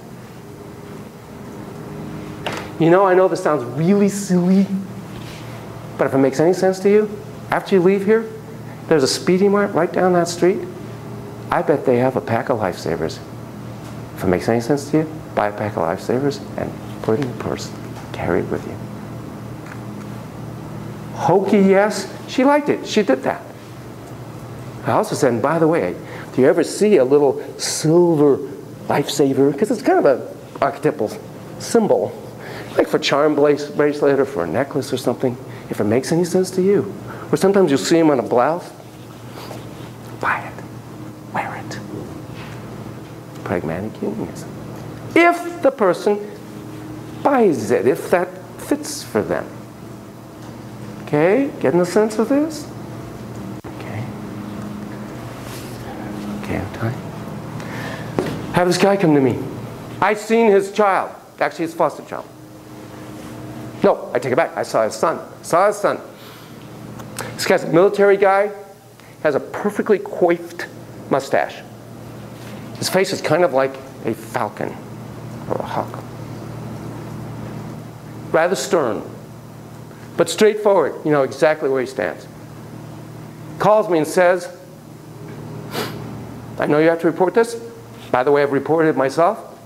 I have abused by hitting my foster son, and my foster son rightfully is being removed, and I don't want to do this ever again. I want to know why I'm doing this, and I want to never do this again. I said, wow, you are a brave man. Come on in. I'd stopped seeing his son a while ago. He had the most remarkable ability to move into imagery states. Unbelievable ability. And he would spend the entire, in those days, 15-minute session imagining child him, healing child him, all this other stuff. He once talked about having a broken heart. The day he talked about, I happened to have cut my finger. Actually, I still have the scar a little bit. I was in a hurry to get to work. So I know this sounds crazy, but I put a little crazy glue on it because I know it binds skin just to hold it. It worked. I went, oh, that's interesting. Probably contaminating myself, but that's okay. I got it. And I had a little bandage. He said, oh, yeah, it's a little cut. I used crazy glue, but it seems to be holding. He tells me about his broken heart. If you're an imagery-based therapist in that moment, what do you suggest we do? You've got to heal it. We've got to do open heart surgery, and we've got to heal that broken heart. So that's exactly what he did, and he had surgeons there and blah, blah, blah. And yes, he said, oh, he started chuckling. I said, what do you see? The surgeon's got this huge tube of crazy glue, and he's using it to bind my heart.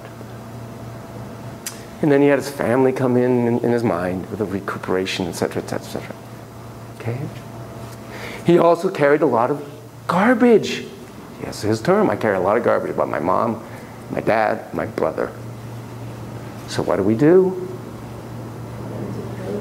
Of course! You got to dump. You got to go to the dump with the garbage. I know this sounds so like trite. It isn't when you're actually doing it. Trust me. If it's meaningful, if it affects to you. And he had separate big bags. He had big bags for mom. And he labeled it. And those black bags only had white tape on it. Mom. Dad less, brother less. And he wanted himself. He didn't want, I imagined the trash collector comes. So I said, he says, no, I'm dumping it. I'm going to rent a big dump car thing, truck. And he sees himself, and he had to do it. He had to go back and forth to the dump place. It's very real in the moment. Speaking of that, I sent you an article about avatars. Do you know that when you think about yourself, certain areas of the brain light up? And when you think about an avatar that represents yourself, same areas of the brain light up. That's called direct identification with an image. And it works the same if you don't externally see the avatar, but internally visualize the avatar. I told you could give yourself the childhood you never had by imagining it. Imagery is neurobiologically real because reality is in here. It's one of the things that play teaches us, that reality really is self-created. We created. So he got rid of a lot of garbage. He healed his heart. Now, I don't have the evidence-based research follow-up study with him to say he really significantly changed out in the world, but I bet he did. Please. I do use a lot of imagery with myself, and I have been doing it for years because, one thing I guess I have a good imagination. But and I use it with my kids a lot. Yes. But like moments in my life when I have lots of stress, sometimes I imagine putting whatever it is that is causing that stress, like in a box. Yes. And take it to the ocean, and the ocean takes Exactly. it away. And it feels better because then I don't see it. I don't know where it's going to go. I mean, the ocean is so big, so I do use it a lot for different things. And actually, years ago, I wanted to do like my research for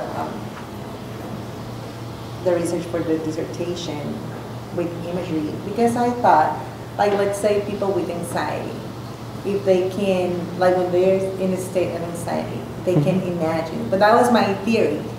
Now it's making a little bit more sense, but still I don't know what research it's out there. But like if they can imagine themselves doing something when they're in a state like that, I wonder if that could lower their anxiety, because then they have more control of it by looking at themselves doing whatever it is that will release some of that. Understand? So, I don't know. Yeah. There's a lot of work obviously in this area. There's, oh God, there's a guy named Symington who created the Symington Institute because one of his patients had cancer, inoperable cancer. And the imagery that they came up with was white wolves eating hamburger, rotting hamburger. And the white wolves represented the white blood cells. And the rotting hamburger was the cancer. And at least in that case, lo and behold, the tumor actually went away. It doesn't always work. But he has a whole institute where he uses imagery to fight cancer. And now he also has those close to that person do the same imagery. So you can use it in a lot of different ways. As you well know, one of my really fundamental ways of being in the world, doing therapy with kids and adults, is aspects of self represented by all these little members of the inner cabinet, right? The Oval Office or the soccer team. Sometimes kids will say, you have all these different people on your soccer team, and some of them are angry, and how do we relate to them? And the person who is the president that's able to say, okay, I've got my angry one, I've got my protective one, that is the self that's able to see beyond any one aspect of self and utilize aspects, because every part of the self is useful at times. And having that imaging of itself be very useful, empowering. Okay, so I've given you problems. Okay. I want you to imagine a boat. A boat. And as you imagine the boat, just kind of see it full. What time of day is it? Where is it? What kind of boat? Okay, come back, unless you want to keep sailing away. There are transpersonal images that you can request that the client evoke. Who's willing to share their boat? Okay, boat. What'd you see? What are you seeing? Do it present tense, as you're seeing it now. See your boat. I'm seeing a Navy ship. Okay. It's a frigate. It's off the coast of Hawaii. It's daytime. Okay. The water is very, very blue and Okay. Very, very calm. Okay. Are you on the boat? Yes. Where? On the flight deck. Okay. Perfect. Boat. Ship. Whatever. It's not a very big boat, but it's just big enough, and I'm sitting in the very front part of it, and I'm not moving, I'm docked, and I have a drink in my hand and watching the sunset. And how do you feel? How do you feel? Awesome. Very cool. Anybody else? Boat, ship, something? All right. What'd you see? On a cruise ship? You're on a cruise ship. My family. Okay. It's actually a past experience, so. Okay. You get to use past, right? Imagine. Okay. Boats are transpersonal symbols. So you get to have your own little personal version of a transpersonal symbol. Here's a more classically archetypal transpersonal symbol. Oh God, she got nervous all of a sudden. I could see that. You can always say, no, you're my boss. But I know you're courageous one that's inside of you is willing to do this. So you're walking down a road, okay? As you're seeing yourself walk down a road, just describe quickly the road as you see it. What's the setting? Maybe it's a forest, maybe it's a beach, maybe it's a mountain. What do you see?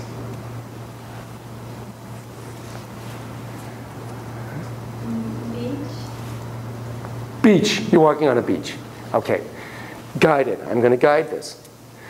I don't know if it's to your right, to your left, where it is, but there's this little, like a hut. And you have a sense that in that hut lives an old lady. And this lady has lived a life. An old lady who has lived a life in a hut on this beach where she is walking. And something draws you to this hut. And you, a little trepidation, but nonetheless, are knocking on that door. She comes to the door and opens it and greets you and welcomes you inside. And you feel a certain, almost mystic sense of you're in the presence of somebody that's very special and very wise. So you see yourself walking in. What's the inside of the hut like? Cozy. Okay. You standing, sitting? Is she offering you something? Standing. Okay. I think I'm getting, I'm just. Oh, you're going to stand right there. Okay, that's good. That's very good. Very good. Just at the door. Okay. If we had the time, I'd take you through it, but we don't have the time. She does communicate something important to you. If it's okay with you, what is it that she communicates to you?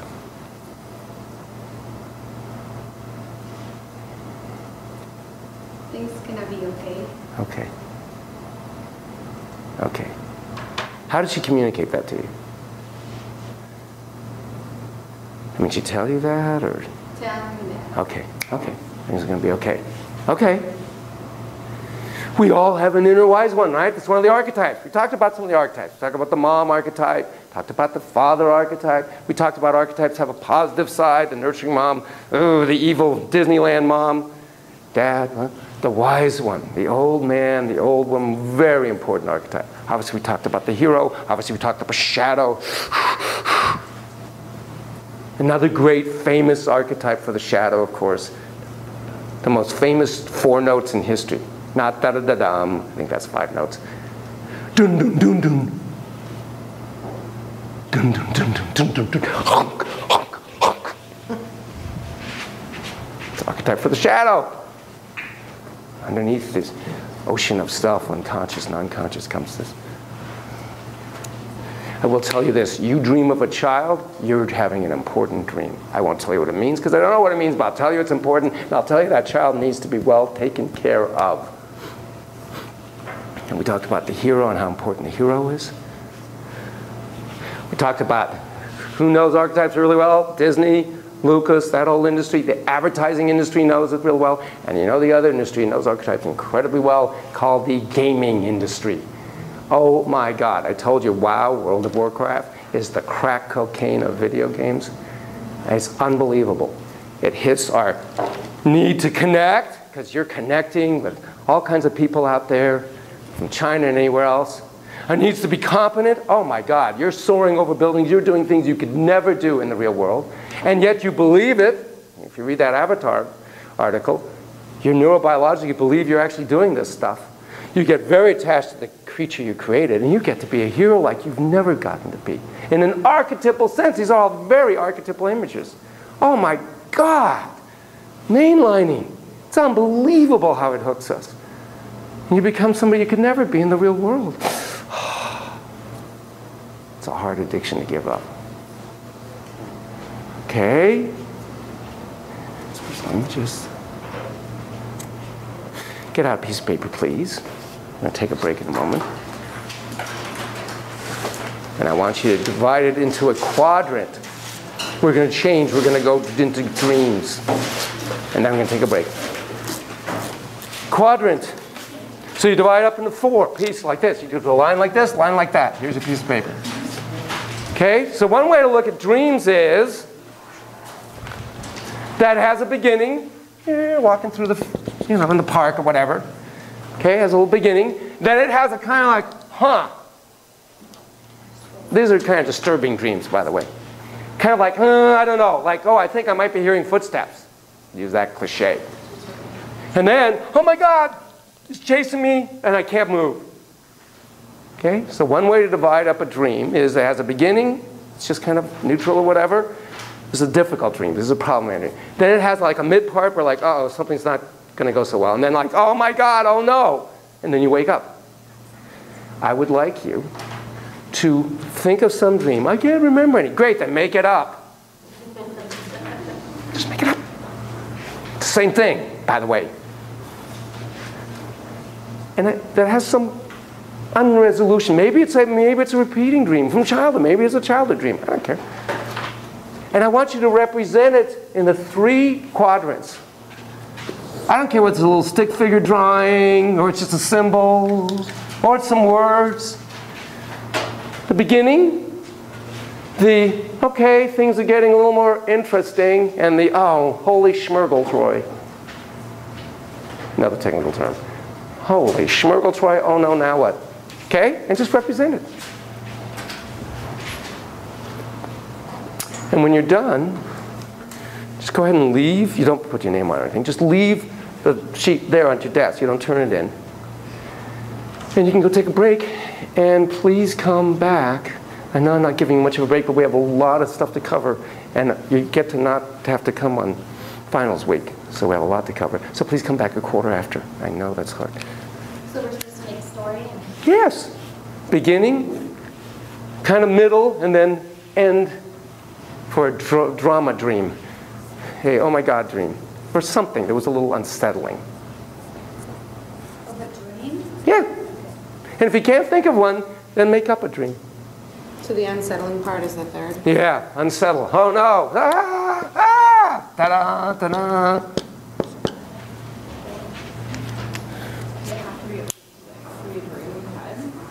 No. If you can't think of any, just make it up.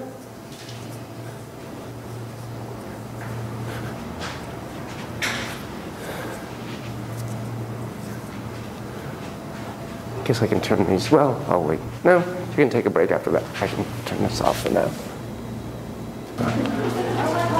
Okay, we're back. One other little thing before we get to dreams. Throughout humanity, totem animals have been a really important part of most cultures. So I lived in Berkeley when I was at St. George Holmes. And I went down to surf at Santa Cruz. And it was this huge stormy sea. Huge waves. I'd just been through a bunch of traffic, by the way. Big hassle to get there. Kind of a journey myth. Long and winding road, with lots of traffic. Before I kept a guitar in my car. Traffic jam. I get there.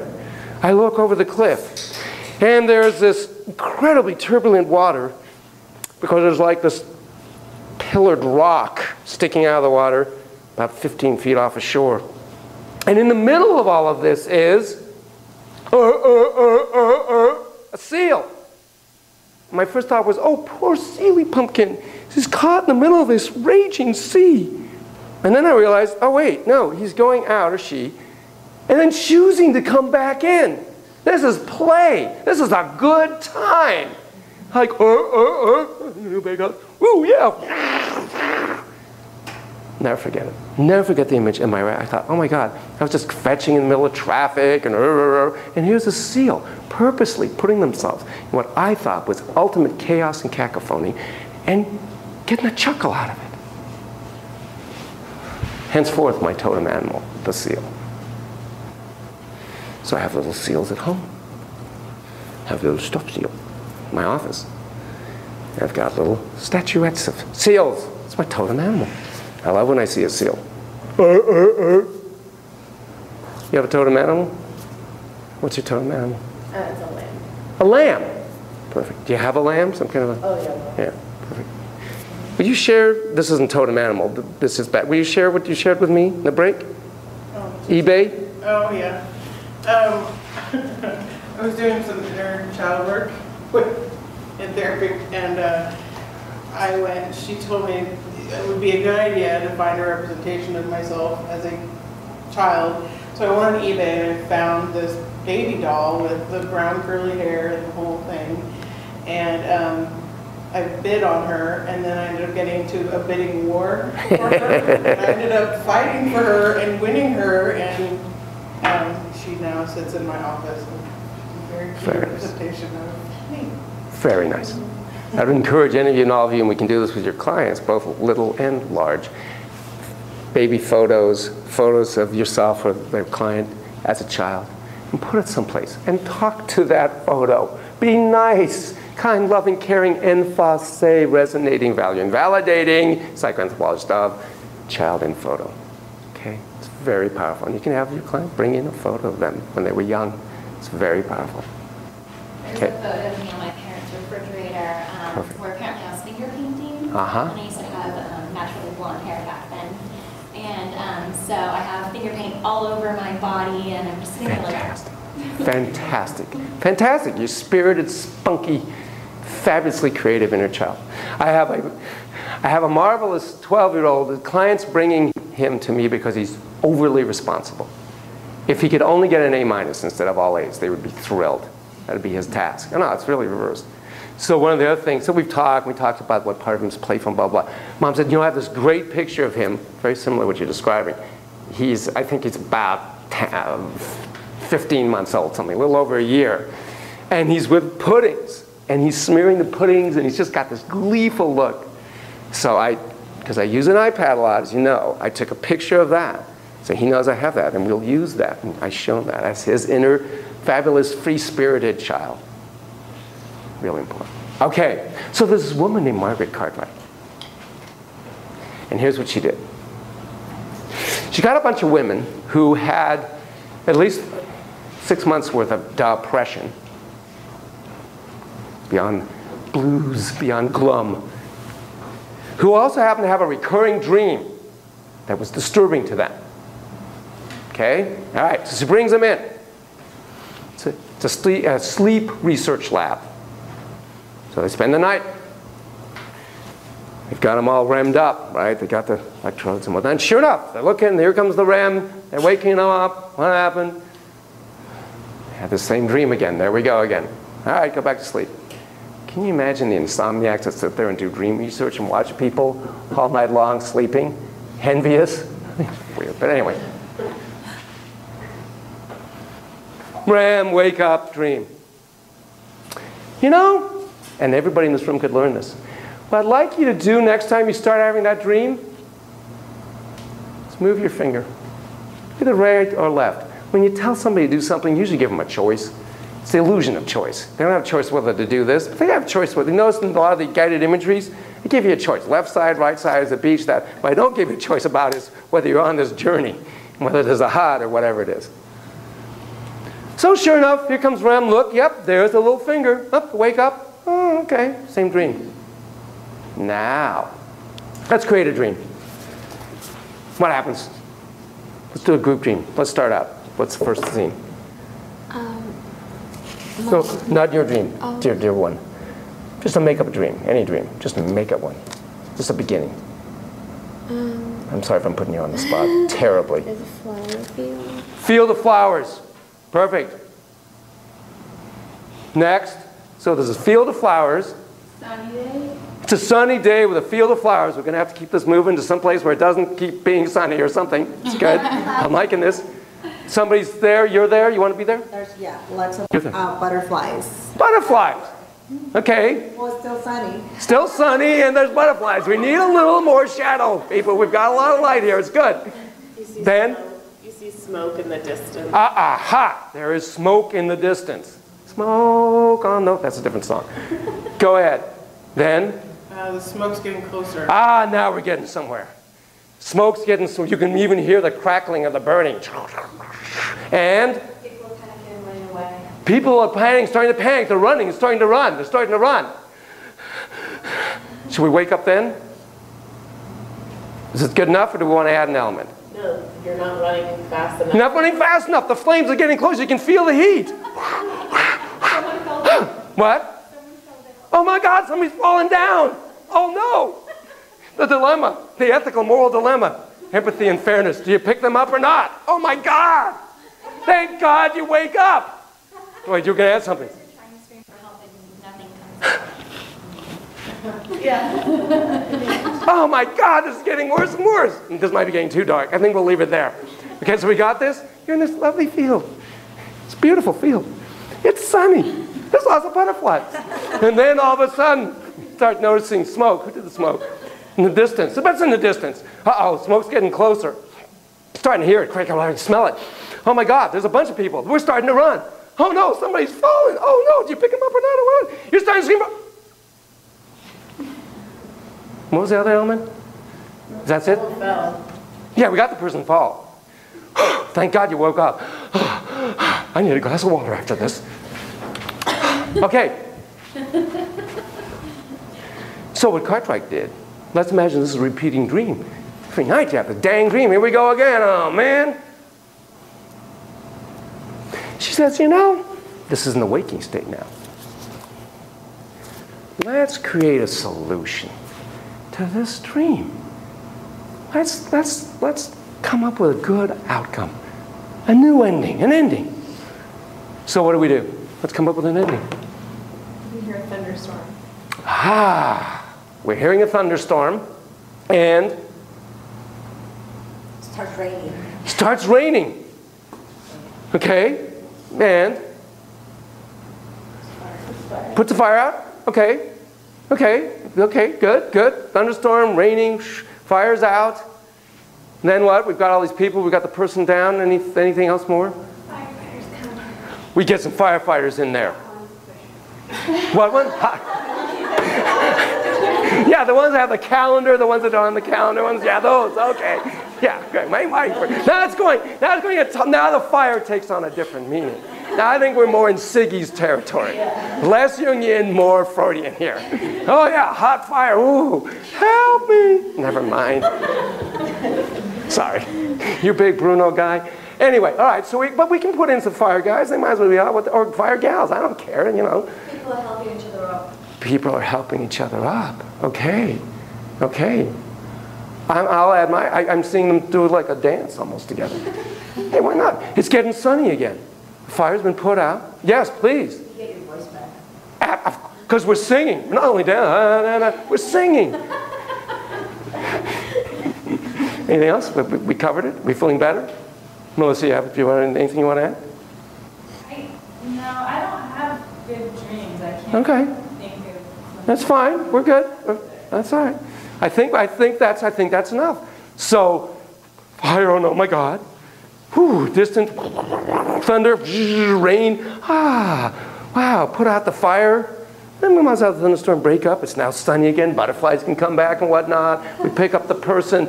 Oh, voice is back. We're dancing. The hotties come. They help put out a little bit of the fire so they feel useful in some way. They come back. They join the dance. You get to dance with whatever. Okay? Perfect. Now the really interesting part comes. That very night in the research lab, person goes back to, I left out such an important part. Rewind. So we had the fire, so we had the thunderstorm, blah, blah, blah. While the person is coming up with a solution and finds a solution and ends it, so we're all dancing and singing. What happens? Ding! Oh my God, yes, they actually ring a bell. The researcher rings a bell. Ding! Thank you, Mr. Dr. Pavlov.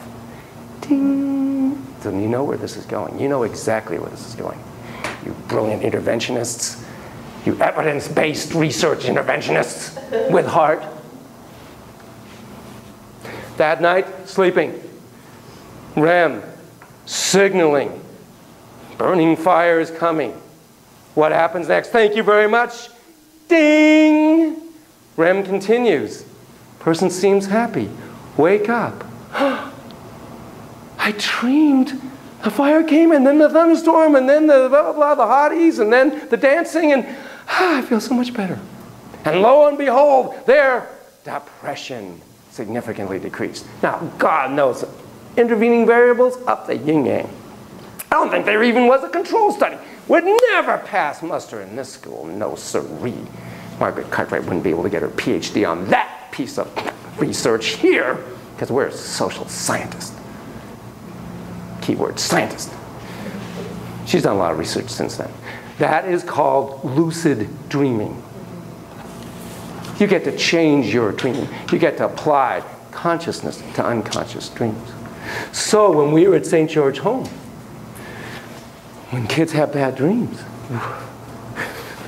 I was a head resident. I ran a home. I had 3 lovely girls below me. My floor was their ceiling, okay? They would have bad dreams. We had a broom. They could dunk, dunk, dunk on their ceiling, my floor, and I'd come down. We'll call her Linda. Linda had a dream once where her arm was bitten by a big monster. I'd come down, I'm a big monster in my arm. She's not psychotic, she knows not. I say, what do we need to do to take care of it? She gives the perfect 2-point response on the whisk. What is it, 5 now? I don't know what it is. Well, we got to wash it off. And we got to put some antiseptic ointment. We got to put a bandage on it. That's exactly what we're doing.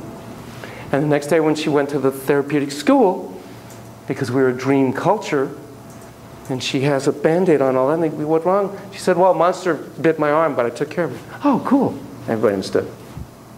Because every morning, in terms of rituals, we would have a dream circle. And the kids would come up and share a dream and be given a dream task to do. Okay? Seno Indians. In your compendium, there's an article about the Seno Indians. Actually, I think it's written by Stefan, who was at St. George Homes. They were a dream culture. Now, of course, while everybody else in Malaysia, while everybody else was mean and nasty and ate each other, these guys were gals, were peaceful, loving, wonderful. And they would actualize their dreams. So if they dreamed that they were nasty to their neighbor, and the next day they'd say, I'm really sorry, I was nasty to you in my dream, so I baked you a wonderful pie. Here, enjoy. If a monster was coming after them, they'd turn around and say, whoa, whoa, whoa, whoa, whoa. What do you want? Because you're bugging me. Stop. In fact, I want a gift from you because you're bugging me. We need to make an amends. Teach me a dance. Taught a dance. That day, to tell the tribe, had a monster teach me to dance, let me teach the tribe to dance. Okay? You're falling off the cliff, oh no. I think it's time for some wings. Thank you. Woo! Fly high. Okay? You can do that. You can learn to change your dreams while you're dreaming it. Makes a difference. This very same client that I told you about who just about got murdered last weekend, about, I don't know, 3 months ago, 6 months ago or something, came to me and he said, you know, Doc, I had this dream with a big T-Rex came to get me. Freaked me out. So I had him talk to the T-Rex, and they actually, that's another thing. You have a dark figure, talk to that figure. Write it out or some other way. Confront the figure. Well, actually, the figure was hungry, so they ended up feeding him, became more of a pet. And what did he go, what I suggest he go do? What did I suggest he go do in the outer world? Absolutely. Go to your nearest toy store and go buy a T-Rex. Thank you very much. And he does. He did. And to this day, he still has it by his bed. A little T-Rex, his little buddy. Rexy. Hey, Rexy. You want to buy a calendar of hotties, firefighters, all yours. Go marry a firefighter, or whatever. I had a dream once. Again, I was at St. George Homes. My poor girlfriend at the time, Marcia, had to deal with all my psychic content all over the walls on my side. I was looking for Donna Remy. Donna Remy was this girl I had a huge crush on in high school. And we finally dated my senior year. I'm in the city. I'm looking for Donna. By the way, anybody ever tells you a dream, have them tell it in the present tense as they're being it now. The client tells you, have them tell it in the present tense. kid, present tense. Kids are fabulous at this. They love having dream hearers. You can put in whoever you want in there, Superman, etc. So I'm in the city. I'm looking for Donna. I'm looking for Donna. Great anima dream. All of a sudden, and this is live action, all of a sudden, out of nowhere, comes this ginormous, cartoon animated green, British racing green, giraffe. And he says, she is right over there. Smile. I'm like, thanks, my guide. So what was I do as a dream task? Because I couldn't find a big green giraffe. I took a piece of paper almost the size of this board. I am no artist, but somehow, man, I channeled the green giraffe. And I had this incredible drawing of this green giraffe with this, like, she's right over there. I'm your guide. With perfect British racing green that used to be on Porsches. And I put it on my wall right above, on the ceiling, not the wall, on my ceiling right above where I slept. So every night I could see my guide, the green giraffe. Okay? It's a dream task. Let me give you a more somber one. Or, I don't know, more somber, more moving in a way. So I've told you about this marvelous woman who's molested as a child and whatnot. She did a lot of inner child work. She's a ballerina, inner feminine. She would have a recurring dream. And the recurring dream, and it just horrified her, is she's on a beach, walking on a beach, and of course, the water starts to suddenly suck out, and the horizon disappears and blackens, and this huge tidal wave comes at her and drowns her. And it just happens over and over again. And she's had this dream for years. And then she remembers, she did say, and this is symbol to sign, or at least one aspect of the symbol. She remembers her dad would get her naked and then hose her down with water, and how shamed and disgusted she felt. And so she had that. And then she weepingly says, he drowned my spirit. That's what I hate him for most. He drowned my spirit. And I said to her, because the real reality, again, we live false truths about ourselves. Not truth. It's not true. Her experience is true. I'll never take away somebody's experience. But it's also true. She's a fantastically spirited individual. I mean, she really is. And I said to her, you know, that's really interesting. Spirit is of air. Water can never drown air. That's all I said. She comes back the following week, has the following dream. I'm on the shoreline. The water sucks out. I'm getting that feeling, that terrible, dark, scary feeling. I look on the horizon, and the huge tidal wave starts coming in. There's nothing I can do. There's nothing I can do. And all of a sudden, I'm in a bubble of air. And the water comes over me, and I float right through it, above it, and I look down as it goes past. And I'm in my bubble of air. Co-narrative. Transformative. Get some bubbles. Pop your troubles. Okay? Pragmatic Jungianism, if the person's inclined and willing to do that stuff. For Jung, every dream not addressed, not related to, is like a letter left letter left unread. They're messages. The good news is they'll keep sending the stuff. It's not junk mail. If it's important mail, they'll send it again. Hey, like I was saying the other night, hello? In fact, that's what recurring dreams are. Hello? Need to still work on this. Okay? Okay.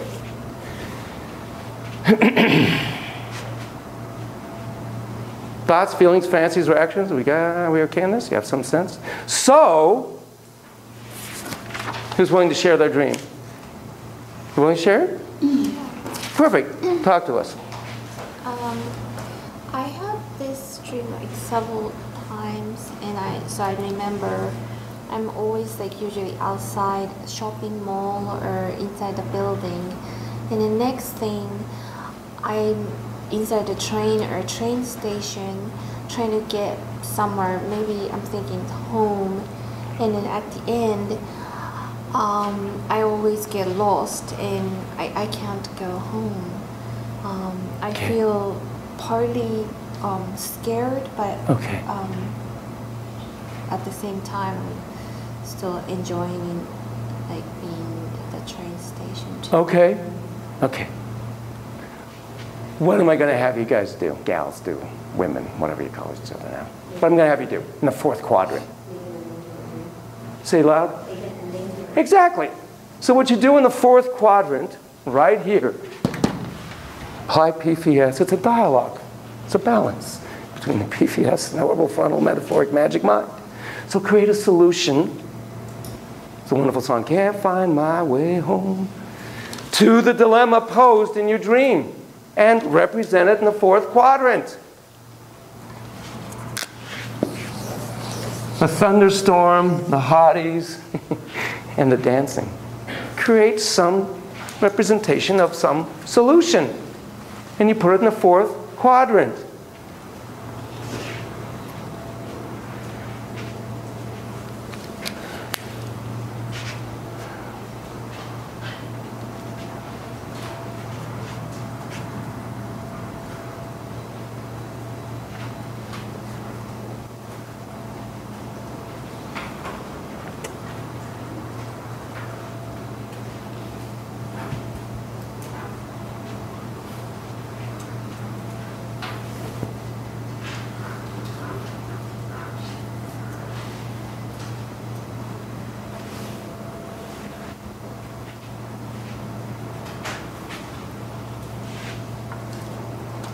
Okay. Have you come up with a solution? It can be anything you want. It can be magical, it can be realistic, it doesn't matter. Maybe there's a special train station that always takes me to a safe place. Okay. Okay. So then you would draw it or represent it or you visualize it. And then as a therapist, what I'd look for is some element in that train station that you can bring into your real life, whether it's just colors on the wall, something, or maybe I could have you go get a little miniature train that always takes you home. By the way, home is an enormously important archetype. Remember way back when we had you say, I'm home at last? Remember Carl? Nobody's home. I'm home. There's somebody home. Home is an enormously important archetype for self. We all want to find our way back home. Okay, so you get the idea of this? Find a solution and then you bring it into your life space. Okay. Shift, and again, kids love doing this. Kids come with a bad dream, I have them draw it, I have them draw a solution. They can put anybody, whatever they want to do. With St. George, we'd have them put in a staff member, put in police, whoever they want. We had one kid that had terrible dreams. This kid used to love to pick up objects, particularly sharp objects, but we'd have to take those away because he'd cut himself, from the streets. He used to love these. He also broke more noses than anybody at St. George. He would come smashing in the face. He'd go into psychotic states. We'd have him literally in a rubber room, and we'd have 24-hour coverage. A week before I left, I had to cover Dear, we'll call him Arnold, overnight. He'd wake up. I'd do anything not to get my nose broken at that time. Well, we used to go like this. Sniff it. Sniff it. Right in your face. Especially when guests would come, touring professionals. Sniff it, sniff it, sniff it. Oh, it grossed everybody out. I mean, you knew you learned. It's gross, even your own saliva. It's fascinating.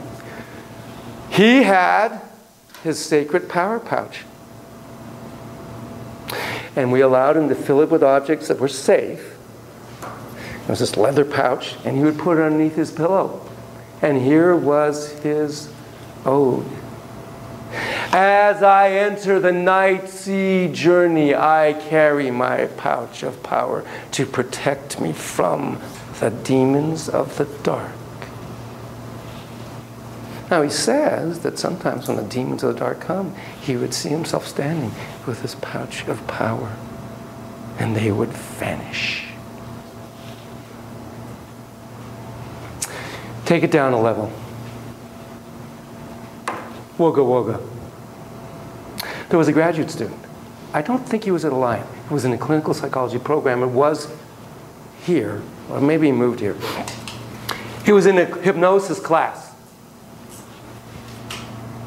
Teacher was going to do a demonstration, the first demonstration of actual hypnosis. Everyone been hypnotized? Interesting process.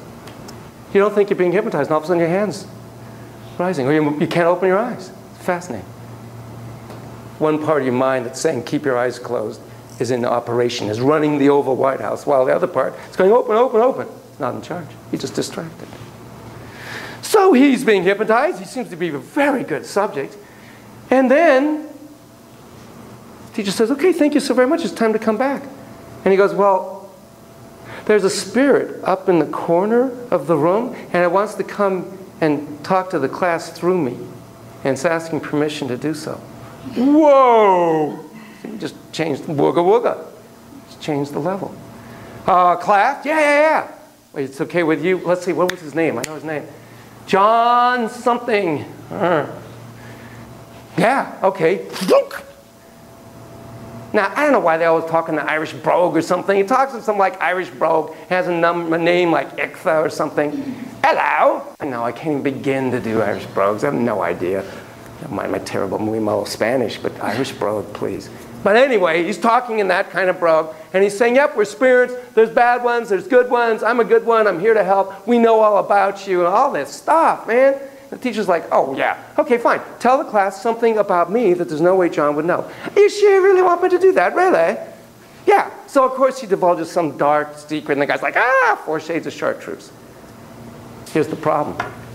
Ichtha didn't want to leave. Ichtha found John. John's a perfect medium, vehicle for Ichtha to speak to the world. John is not a PhD psychologist. John is a psychic. He had to change professions because he had to negotiate with Ichtha as to who gets to use the main screen here. And so he becomes Ichtha when he's a psychic, and he gives really interesting advice. The way I got to him, by the way, because he's a friend of my ballerina clan, because she went to psychics. And he was a really good one. So I actually referred to people to him. And he says really smart things. Like, you have trust issues. Grant's based on some former life or whatever. So you need to go to therapy and work on it. They do tapes so that you get to listen to your tape and whatnot. And I heard some of his tapes. Very smart man. Ooh. There was a very famous psychologist who wrote the following. I have to speak my truth. You all know me. I forgot who it was. This is in a peer-reviewed journal. I simply need to tell you this truth. I was driving on the LA freeway. Suddenly there didn't seem to be much of any cars around me. You know something weird is going to happen. You know wooga wooga vibe is around if there's no cars around you in the LA freeway. A green VW bus comes up, and it's his old grad school classmate that he hasn't seen in 20 years or whatever. 10 years, I guess it was. He waves, and he waves. It's like, wow. And he points to the exit. So he goes to the exit, and there's no cars. Dang, I guess he must have gone on or something. You know where this is going, right? Let me take you a few steps forward, and then you know exactly where this goes. There is a reunion, lo and behold, like the next month, of that graduate class. It was a small class, like 15 of them. So he goes to the reunion, he's chatting, and he goes, yeah, hey, where's John? Not John, Bob, whatever the guy's name was. So what does everybody say when they turn sheet white? Of course. Oh, God, you didn't hear? Bob died. What? No, wait, when did he die? Oh, God, years ago. What were you talking about? No, I just saw him. You know what's weird, though? Remember how I always used to drive a Jaguar? Yeah, he wasn't driving a Jaguar. He was driving this green VW bus. I saw him on the freeway. Everybody goes, 4 shades of pale, lighter shade of pale, whiter shade of pale, of the famous old song, way before your time.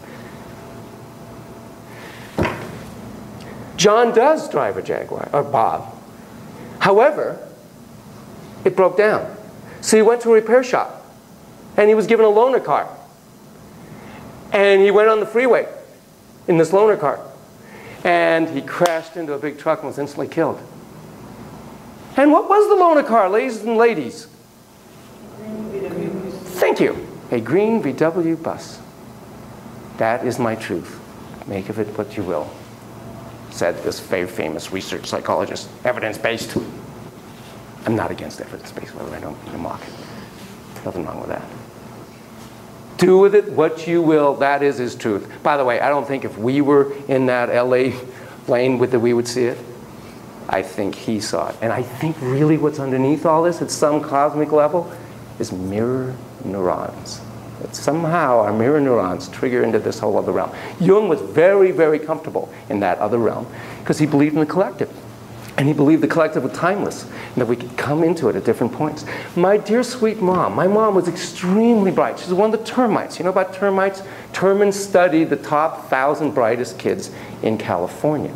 And she was in the upper 10% of the top. And we were very smart. Loved to read. So when she was in school, she didn't like what they were reading, so she'd read her own. But she would be called on. What she noticed to read something or respond to something about what they were reading. What she noticed was when she would think about being called on, she'd be called on. So she went, oh, this is simple. I'll read the little passage, bless you, do the little vibe, get called on, and then get back to my reading that I want to do. And she said it worked very well. Well, one day, she doesn't remember what it was, but something came to her. And all she remembers saying is, I don't want this in my life, go away. And it never came back. She doesn't remember what it was. Now, when I was an undergrad, not undergrad, but I was doing the Carl thing, a grad student doing my block internship at Davis, we got every 3 months to do something as the grad students. And we invited a psychic, Nancy Tuppy, who's a Bay Area psychic. And she kind of does readings and whatnot. Well, the way she became a psychic is, and this happens to a lot of them, she thought she was going crazy. She would have these weird visions and whatnot. So she told her husband, what do I do? I'm having these weird visions. I feel like I either ought to check myself in, get some heavy meds, or I think I might transform into somebody else. I'll still be me, but I'm going to have this other part of me. And he said, I'm right here, whatever you want to do. She says, I think I'd rather become somebody in addition to me than check myself in. And she did. And she became this kind of renowned up there psychic. She did do even though she's not a finder type, she was at a workshop where somebody lost a contact lens in the Olympic-sized swimming pool, and she said, I think it's there, and they found it. I once did a custody assessment of a doctor. Now, this is a custody assignment. You want to present your prefrontal cortex best. But I did. He was an interesting guy, musician, other things. And I said, you know, have you had any unusual experiences? He goes, well, that's interesting. You should ask. I really wanted to experiment with being able to do out-of-body consciousness stuff. So I practiced it. And I got to the point where I remember one night I'd hover above my bed and I'd look down on myself. Well, one time, I was doing that. I heard a noise in the kitchen. And I thought, I wonder if I could go in another room. I did. Went off. And you know the funny thing is, you can't just go through the door. I had to find a crack. So it's kind of like being a rat. You go underneath and squeeze out again. Oh, really? Can't you just go through the door, huh? All right, matter matters. Goes into the kitchen, and he looks at the clock, and it's 2:03 a.m., and his mom is eating. She was visiting him at the time, and she's eating something. So then he got scared. Shit, can I get back to my body? I've never been this far away from base. Got back, no problem. And of course, the next day, Mom says, you know, I couldn't sleep last night. I woke up. It's been around 2 a.m. because I remember looking at the clock. And I was eating my cereal. Okay? So I've told this to many class. And one of the classes said, you know, it's also called synchronicity. Meaningful coincidence. Grandfather dies. They're going to have the funeral, the burial process, whatever it is they do. As they go to the car to leave, there's this huge grasshopper on the car. Which is very, when was the last time I saw a huge grasshopper in Southern California? They go to the burial site, And once more, there's another huge grasshopper, blah, blah, blah. They come back to the house with the urn or whatever, huge grasshopper. And of course, his middle name or something meant grasshopper. So they decided to bury his ashes or whatever they did in an urn of bronze grasshopper. Okay? Let me give you one more, and then I'll ask you, and then I'm going to give you one of my own. My best friend, you know my best friend, Joe McGoldrick. I told you about him. His wife, Sharon, has definitely got some psychic vibe going.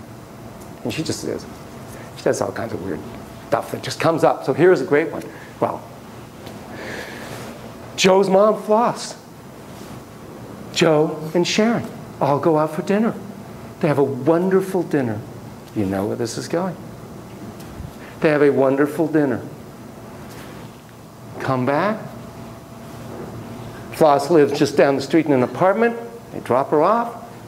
Go home, go to sleep, and Sharon has a dream. And the dream is that Floss comes to her, and she sits by her bed and wakes Sharon up and says, Sharon, I just want you to know I love you. I love Joey. Tell him it's all good. Tell him it's all good. Tell him I'm okay. I love you. I'm always here. You know. She wakes up in the morning. She tells Joe the dream. She says, God, I had the weirdest dream. Mom came and she was right by my bed. She was right here. She looked with the kindest eyes and said, it's all going to be okay. She loves me. She loves you. No. What happens 10 minutes later? A phone call. The phone call from his sister that Floss died that night. Meaningful coincidence. Let me give you a meaningful coincidence. So I'm about 16, and my mom is sick. And in those days, believe it or not, doctors came to your house. Oh my God, a house call it was called. House call. John Welsh, legend in La Jolla, California. Treated everybody. I got out of the Vietnam War because I had asthma one time when I was 13, and he documented it. Gave me pills I never used, but it got me out of the war. Anyway. Would have gone to Canada. So anyway, so he comes and there's a house call, and I was concerned about my mom. So I'm leaning against the door of the room to hear him. And I hear him ask her, so you've had natural births? And she goes, no, I had 2. 2? 2? Would I come out twice or something? 2. I didn't say anything, but I never forget it. I'm like, what? It made no sense to me. I must have misheard it. But I know I didn't. Okay? Fast forward, I'm about to graduate high school, and she says, you know, someday, honey, I'm going to want to tell you some things about my life that I never told you.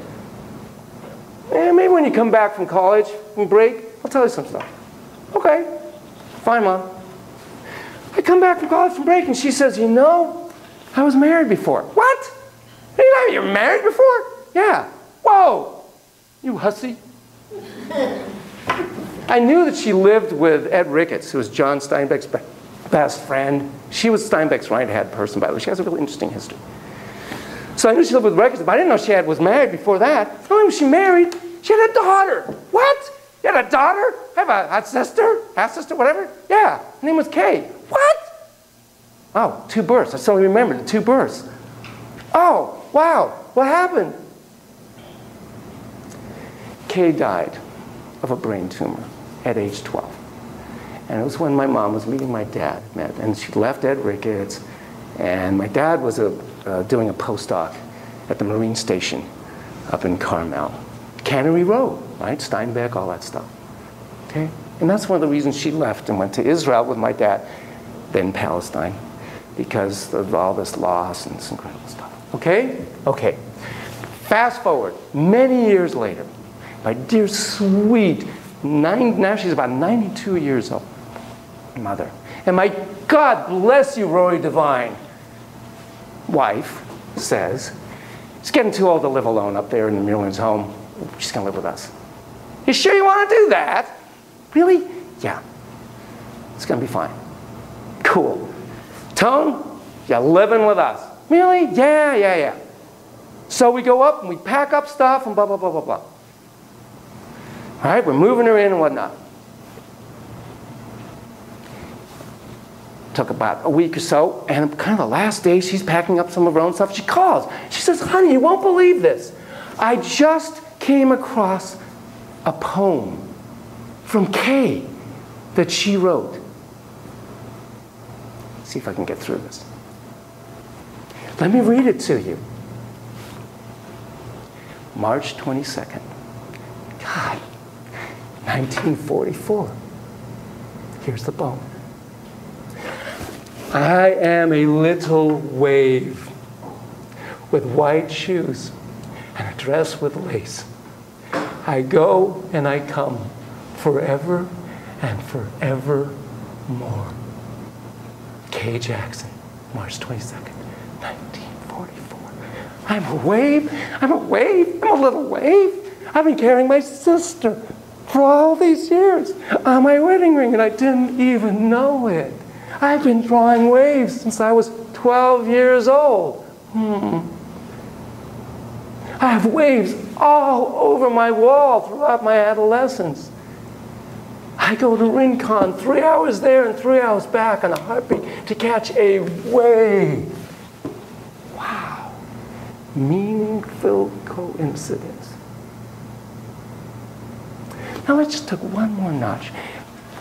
And when was Kay Jackson born? Do you remember this number? The very first time we met, I put that number in the corner. She was born on November 3rd, and it was 1937. Who was also born on November 3rd? My best friend, Joe McGoldrick. And I just found that out like 2 years ago. And I go over to him and I hug him. I go, Joey, not only are you my brother, you're my sister. You were born on the same day, November 3rd. Go figure. Now I know that's 1 out of 365 chances. Meaningful coincidence.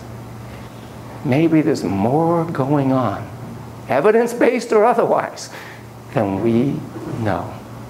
Well, but this part knows. This part knows very well, because we are the life force power of the universe. And that part knows very well. And kids are very close to that. And other cultures, when I say this stuff, they're like, yeah, and the sky is blue and the sun is yellow. Wow, cool. It's like, what else is new? Native Americans, a lot of the Hispanic cultures, a lot of cultures are very comfortable with this other reality. Okay? Thank you for listening. Go live out your reality this week. Synchronous or otherwise.